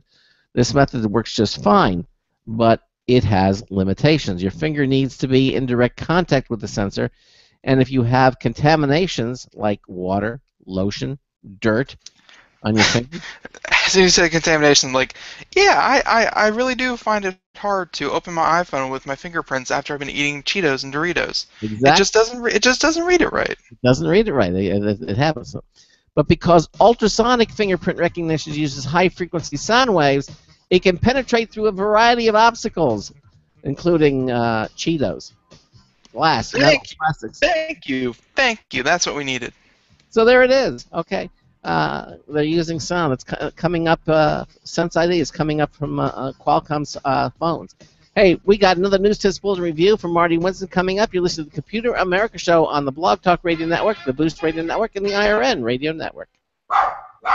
Looking for a best friend? Brother Wolf Animal Rescue has your best friend waiting just for you. The mission is to protect and enhance the lives of companion animals and the people who love them. Their no-kill rescue shelter is open year-round, making it easy for people to adopt their best new friend. This year, Brother Wolf will find homes for over 2,400 orphan dogs, puppies, cats, and kittens. All have ended up as an orphan through no fault of their own. Brother Wolf has created a safe, nurturing environment where these special animals can heal emotionally and physically until they find a lifelong home. Their life-saving transport program brings dogs and puppies from overcrowded shelters in the south to rescues in the north where homes are easier to find. Brother Wolf Animal Rescue is a 501c3 organization. To learn more about their life-saving work and to make a donation, visit their website at www.bwar.org.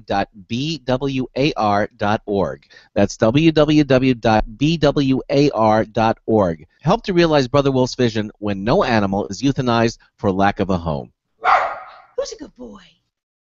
Don't complain about your cable bill going up and up and up. Do something about it. Grab a pencil and jot down this special number. 1-866-663-MY-TV. The more cable TV rates go up, the better digital satellite TV looks. So, disable the cable and get more of your favorite channels in 100% digital quality for less money. Call 1-866-663-MY-TV right now to sign up for packages starting as low as $19.99 and up to 4 rooms. And there's no equipment to buy. That includes your free HD TV upgrade, your free DVR upgrade, and your free professional installation. And the best part, the pristine digital picture and sound. Call 1-866-663-MY-TV. So, what are you waiting for? Pull out out your major credit or debit card. Call 1-866-663-MyTV. 1-866-663-MyTV. Disable the cable, cut costs, and get more. Call 1-866-663-MyTV. 1-866-663-MyTV.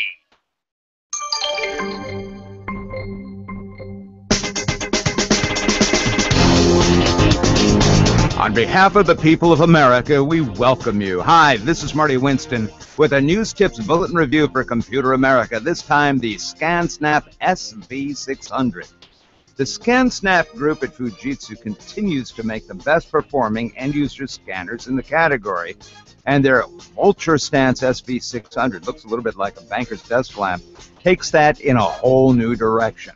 It's an overhead scanner, not just a camera, with a band of LED light that scans across a sheet, a book, or an object up to 1 inch plus thick, more or less nodding its head to feed the CCD optics.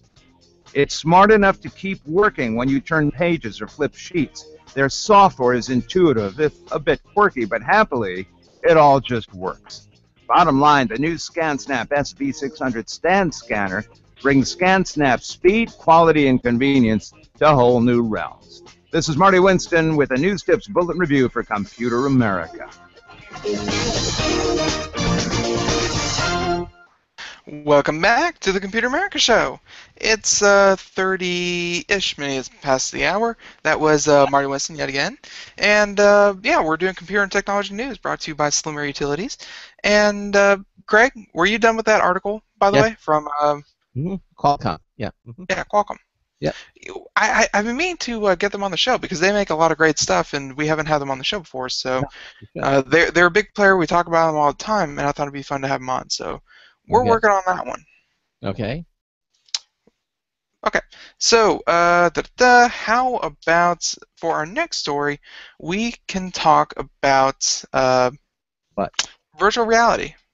Apparently, at the Global Developers Conference, there's been a lot of stuff coming out about virtual reality. It's where all of the gaming companies and industry has been heading this year.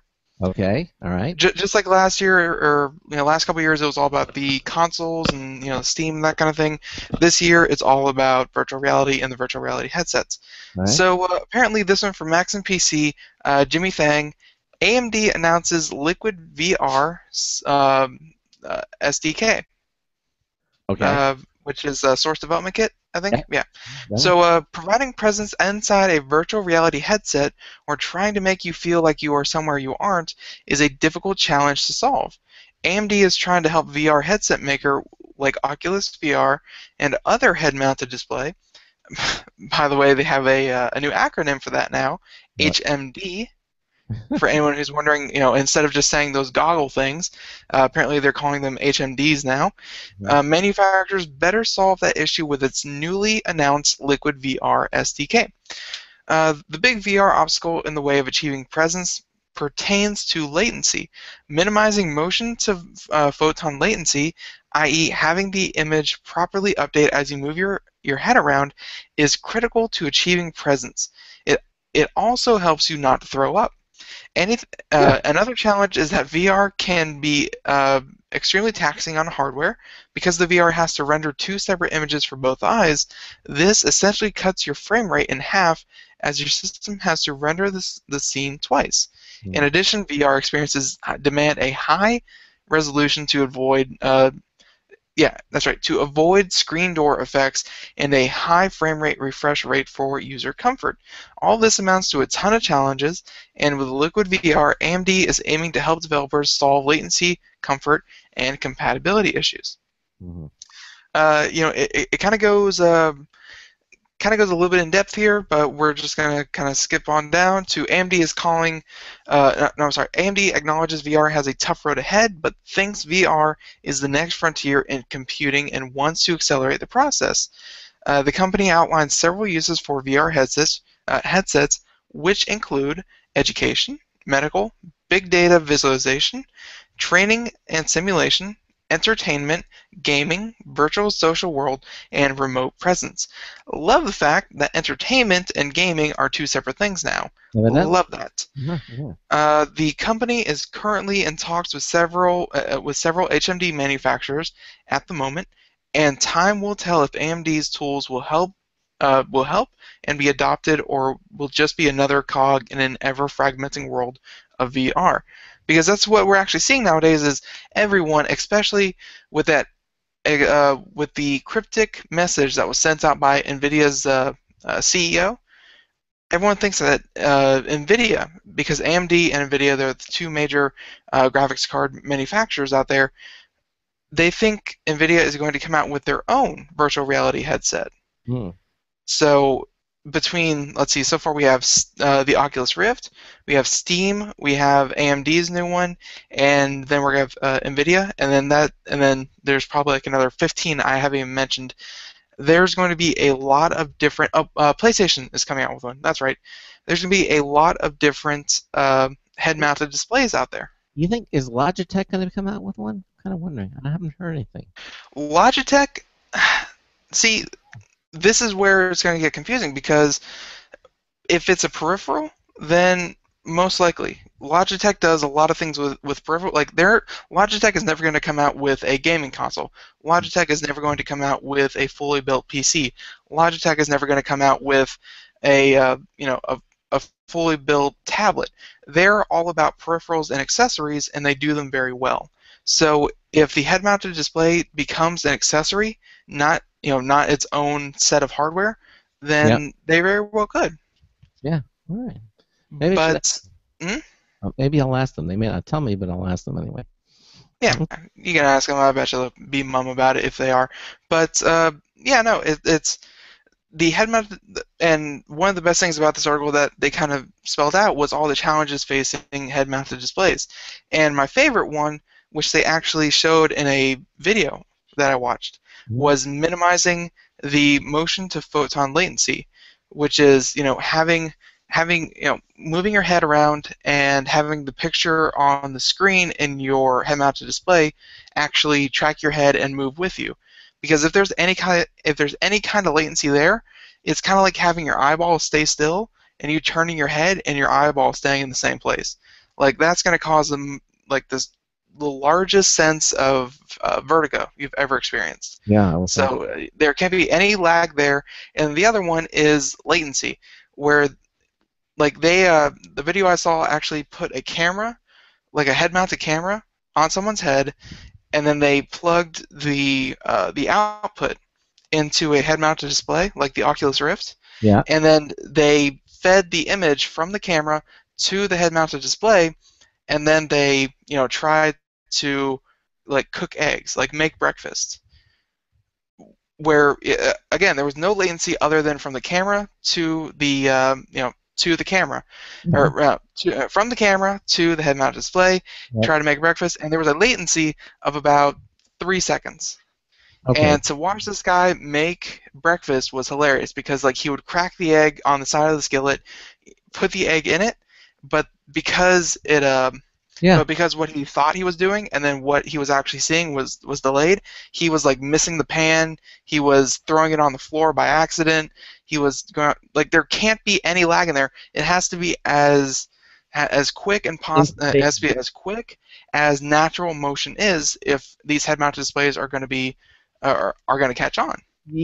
Things like that can really mess you up. I mean, for example, one that I remember when I was just doing broadcast radio, but when you talk into a microphone and there's a lag between what you talk into the microphone and what you hear in your headset, even if it's like a half a second delay, totally mess you up. You can't talk. You literally will stop speaking, because it's that half a second delay is just, it has to be instantaneous. Now I know in your headset you actually don't hear what you're saying, right? You don't see, whereas mine, I'm actually hearing myself. So you hear yourself? I hear myself. That's how I know that if I'm on mute, I'm going to know it, because I'm hearing myself, and all of a sudden everything goes silent. Oh man, that's weird. I drive myself insane. No, because it's every night. I should be apologizing to all of you for having to listen to me. I couldn't imagine listening to myself. That sounds awful. Yeah. No, actually, And if you go into any professional broadcast studio, that's what you do. You hear yourself in your headsets. That's it. That's how it's supposed to Well, work. good to know that we just found another line between professional and what I do. So that's good. All right. But no, back to head-mounted displays in virtual reality. Virtual reality, the biggest issue they have before they go commercial. That's why we've been talking about these things for about a year now. Maybe the Oculus Rift we've been talking about a year and a half now. They have to conquer that latency issue. There can't be any delay because if you wherever you're sitting, whatever you're doing, you think about picking up your hand and then you actually do it. The thought to you actually pick up your hand is like nanoseconds. Like there's no delay whatsoever. You think about it, it happens. And if you try to do virtual reality and everything is on a half-second delay, a third-second delay, what have you, it's just gonna rip you out of that immersion. Yeah. So they really have to get the lowest possible latency, which is one of the reasons why I'm so excited about like that monitor we talked about last night with a 1 millisecond delay. That's the kind of precision you need when you talk about heads-up displays or head-mounted displays. There we go. Right. Okay. Well, Jonathan, by the way, in the chat room says his headset has that option of being able to monitor what you're saying in the earpieces of the headset. So I guess some headsets offer that and some don't, which I'm surprised because I thought all headsets had that ability. Are you saying every headset you've used with with your Xbox? I feel like we've missed the point of the article here. Well, no, but I feel like we're going off on a tangent. Well, we are. We're allowed to go. Well, let's go back to the article and then back to the tangent. Okay. Well, the VR headset having delay is exactly related to the audio. It's the same thing. I mean, when you have any kind of a lag between what it is you're doing, whether it be orally or visually, it's going to throw you off. That's my point. Okay. Okay. All right. Okay. Are we finished with the story then? Yeah, I guess. Okay. So Samsung, this is from CNET, loses its smartphone crown to Apple. For those of you who are following these things, if it's a contest, evidently according to the story, with its big screen iPhone 6 lineup, Apple jumped past Samsung to capture a 20.4% share of smartphone sales last quarter. This is according to Gartner. So basically, that's all. This is statistics, but it's the interesting part of this story is that Apple has surpassed Samsung. They keep going back and forth and back and forth, and this is just a numbers article. But I just thought it was a interesting mention that right now Apple is in the lead. Simple as that. But I guess the funny thing is that when you say Android, like Samsung loses smartphone crown to Apple. Apple as like a cell phone manufacturer, sure, but as an operating system, Apple is may still be number one because of that particular operating system, because every Apple phone runs the same operating system.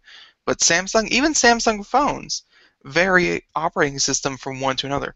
So the manufacturing rate for Samsung may have just lost to Apple, but Apple I think will continue to, as long as Android is still so fractured, will continue to reign supreme in the operating system spec. Mm-hmm. Yeah. Okay. So that's it. That was just it's really just a mention. It's really even not a story, but just thought I would mention it. I do want to. Now there is another interesting story that I'd like to do here. There's a phone called the Black Phone 2. This is an ultra-secure smartphone, and there's an article.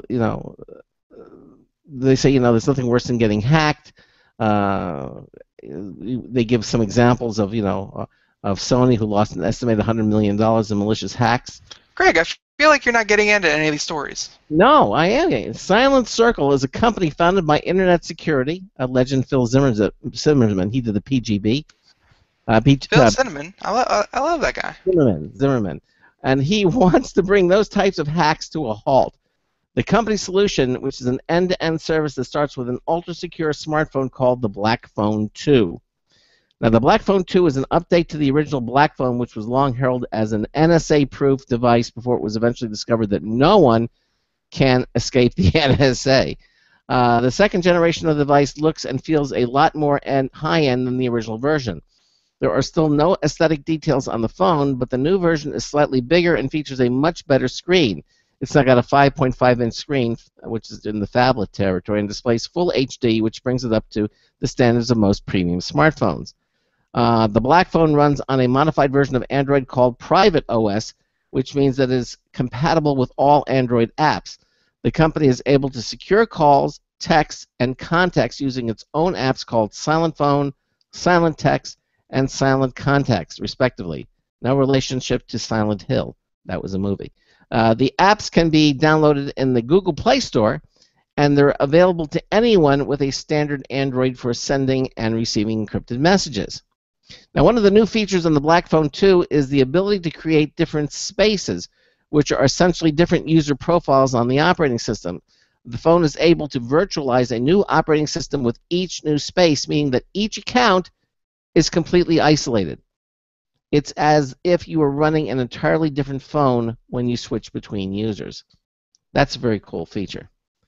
Although the standard version of Android can already create several logins, the virtualization that occurs on the Black Phone is much more secure and is unique to Private OS. Along with its advertised security, the operating system is also incredibly easy for people to navigate and control. That's important. The security settings on the phone allow users to manage the type of information coming and going from every single app, breaking down data into categories such as contacts, location, and more. Now, if the phone is ever lost, don't fret. It can be remotely wiped.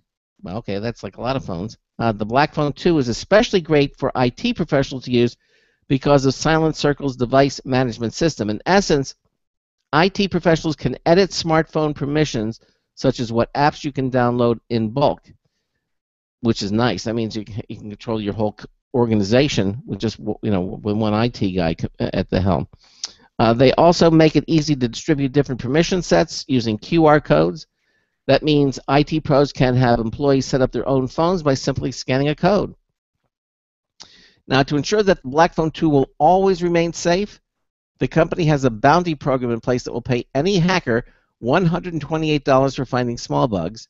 You can get even more money if the vulnerability is more serious. Plus, the company promises to fix any critical security bug within a 72-hour window. But so far, all reported bugs have been fixed within a 48-hour window.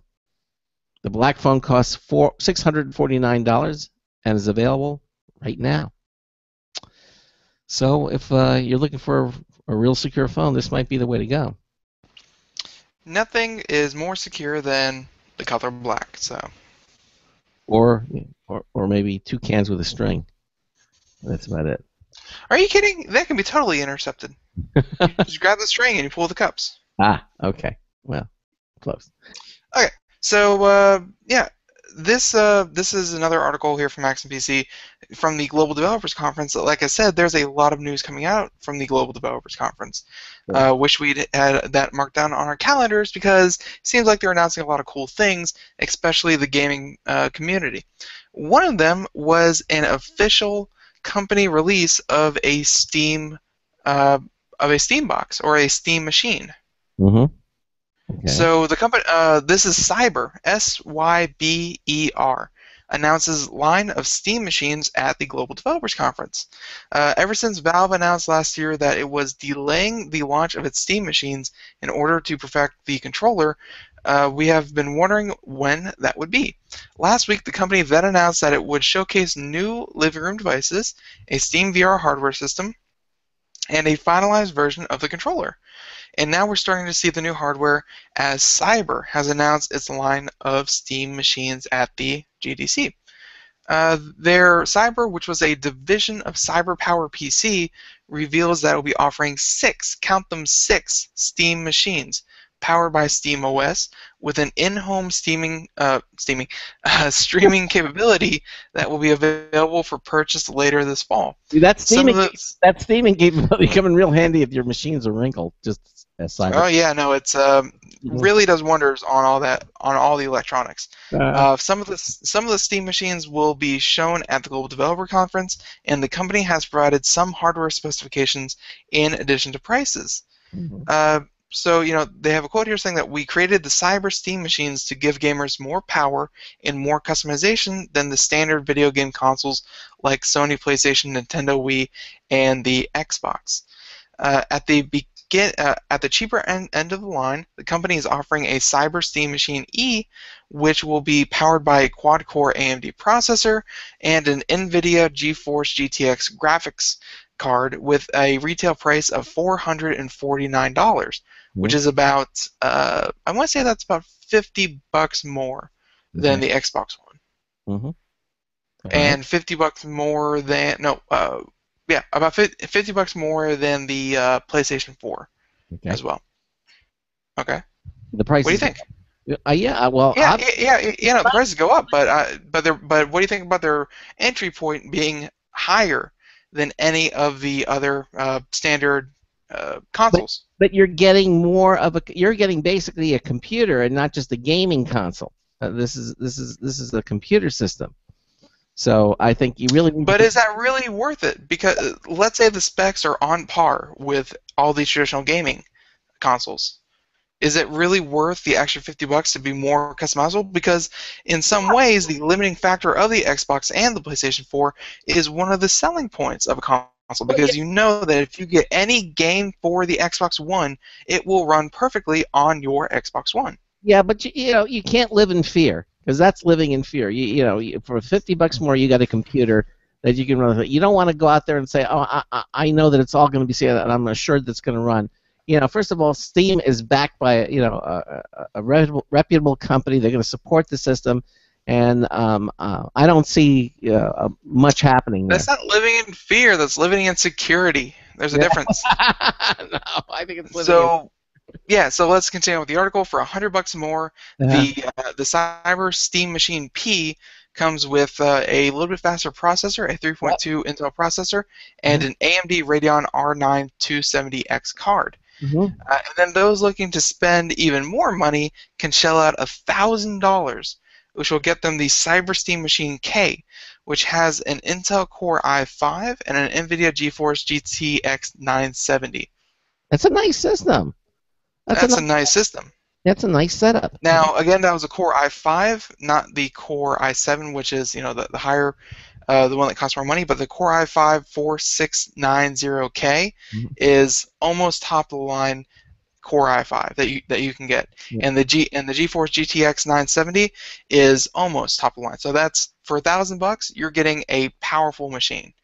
So they also said that aside from the 6 models, the company went on to say that its Steam machines are capable of being fully customized with the latest hardware from NVIDIA, AMD, and Intel, in addition to a new color being available called Cyber Fire Orange.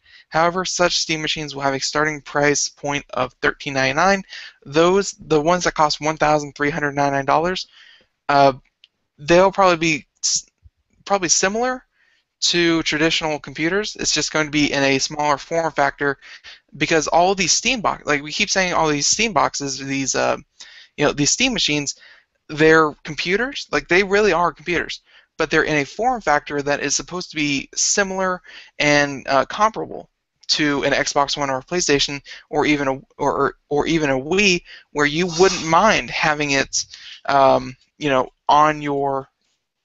your console next to your TV in your living room. These are all meant to be living room, not not your office computers. But you could use it like your office. I mean, you're gonna have the keyboard. You could be doing all that stuff. It will be just as powerful, if not more powerful, than some of those. But like, the point of this is, if form factor didn't matter to you at all, you could probably get these specs in a cheaper computer.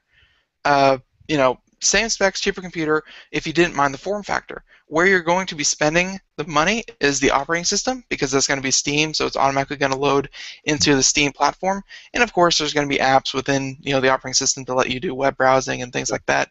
But there's going to be the Steam VR, and it's going to be the form factor where it's going to look like a gaming console more than an actual computer.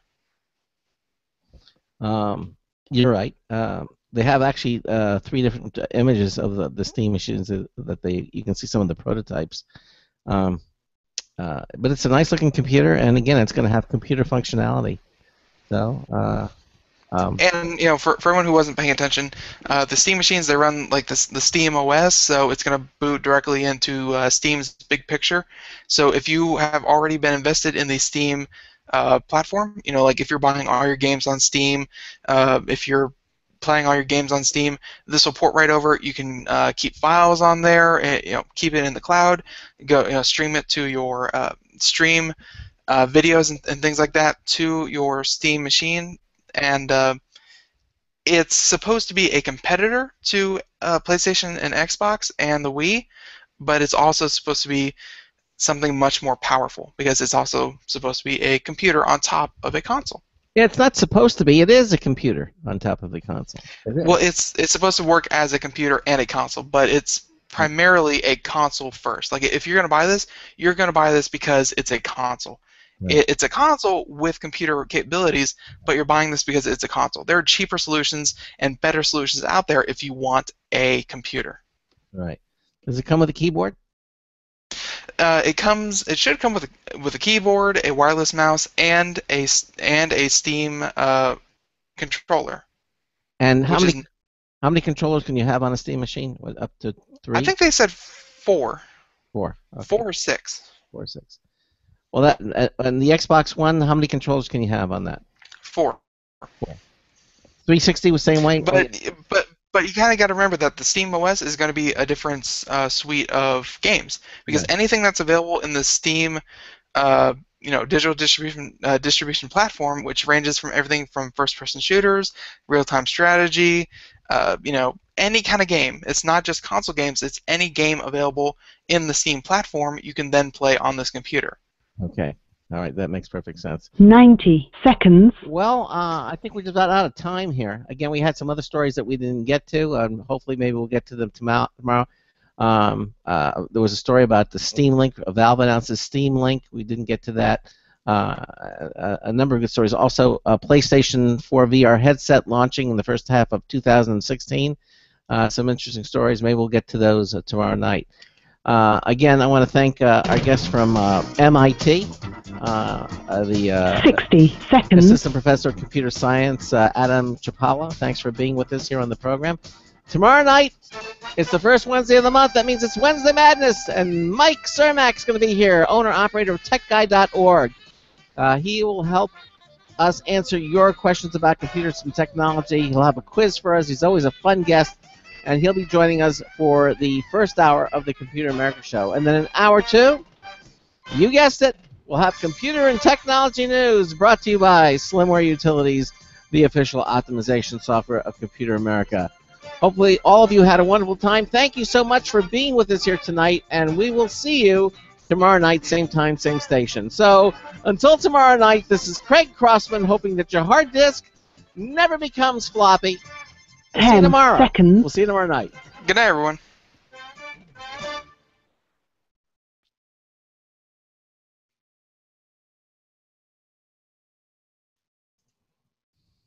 Thank you for using Blog Talk Radio. Goodbye. All right, buddy. Thanks again. We'll see you tomorrow night with Mike Cermak. Take care. Bye-bye. Good night. Good night.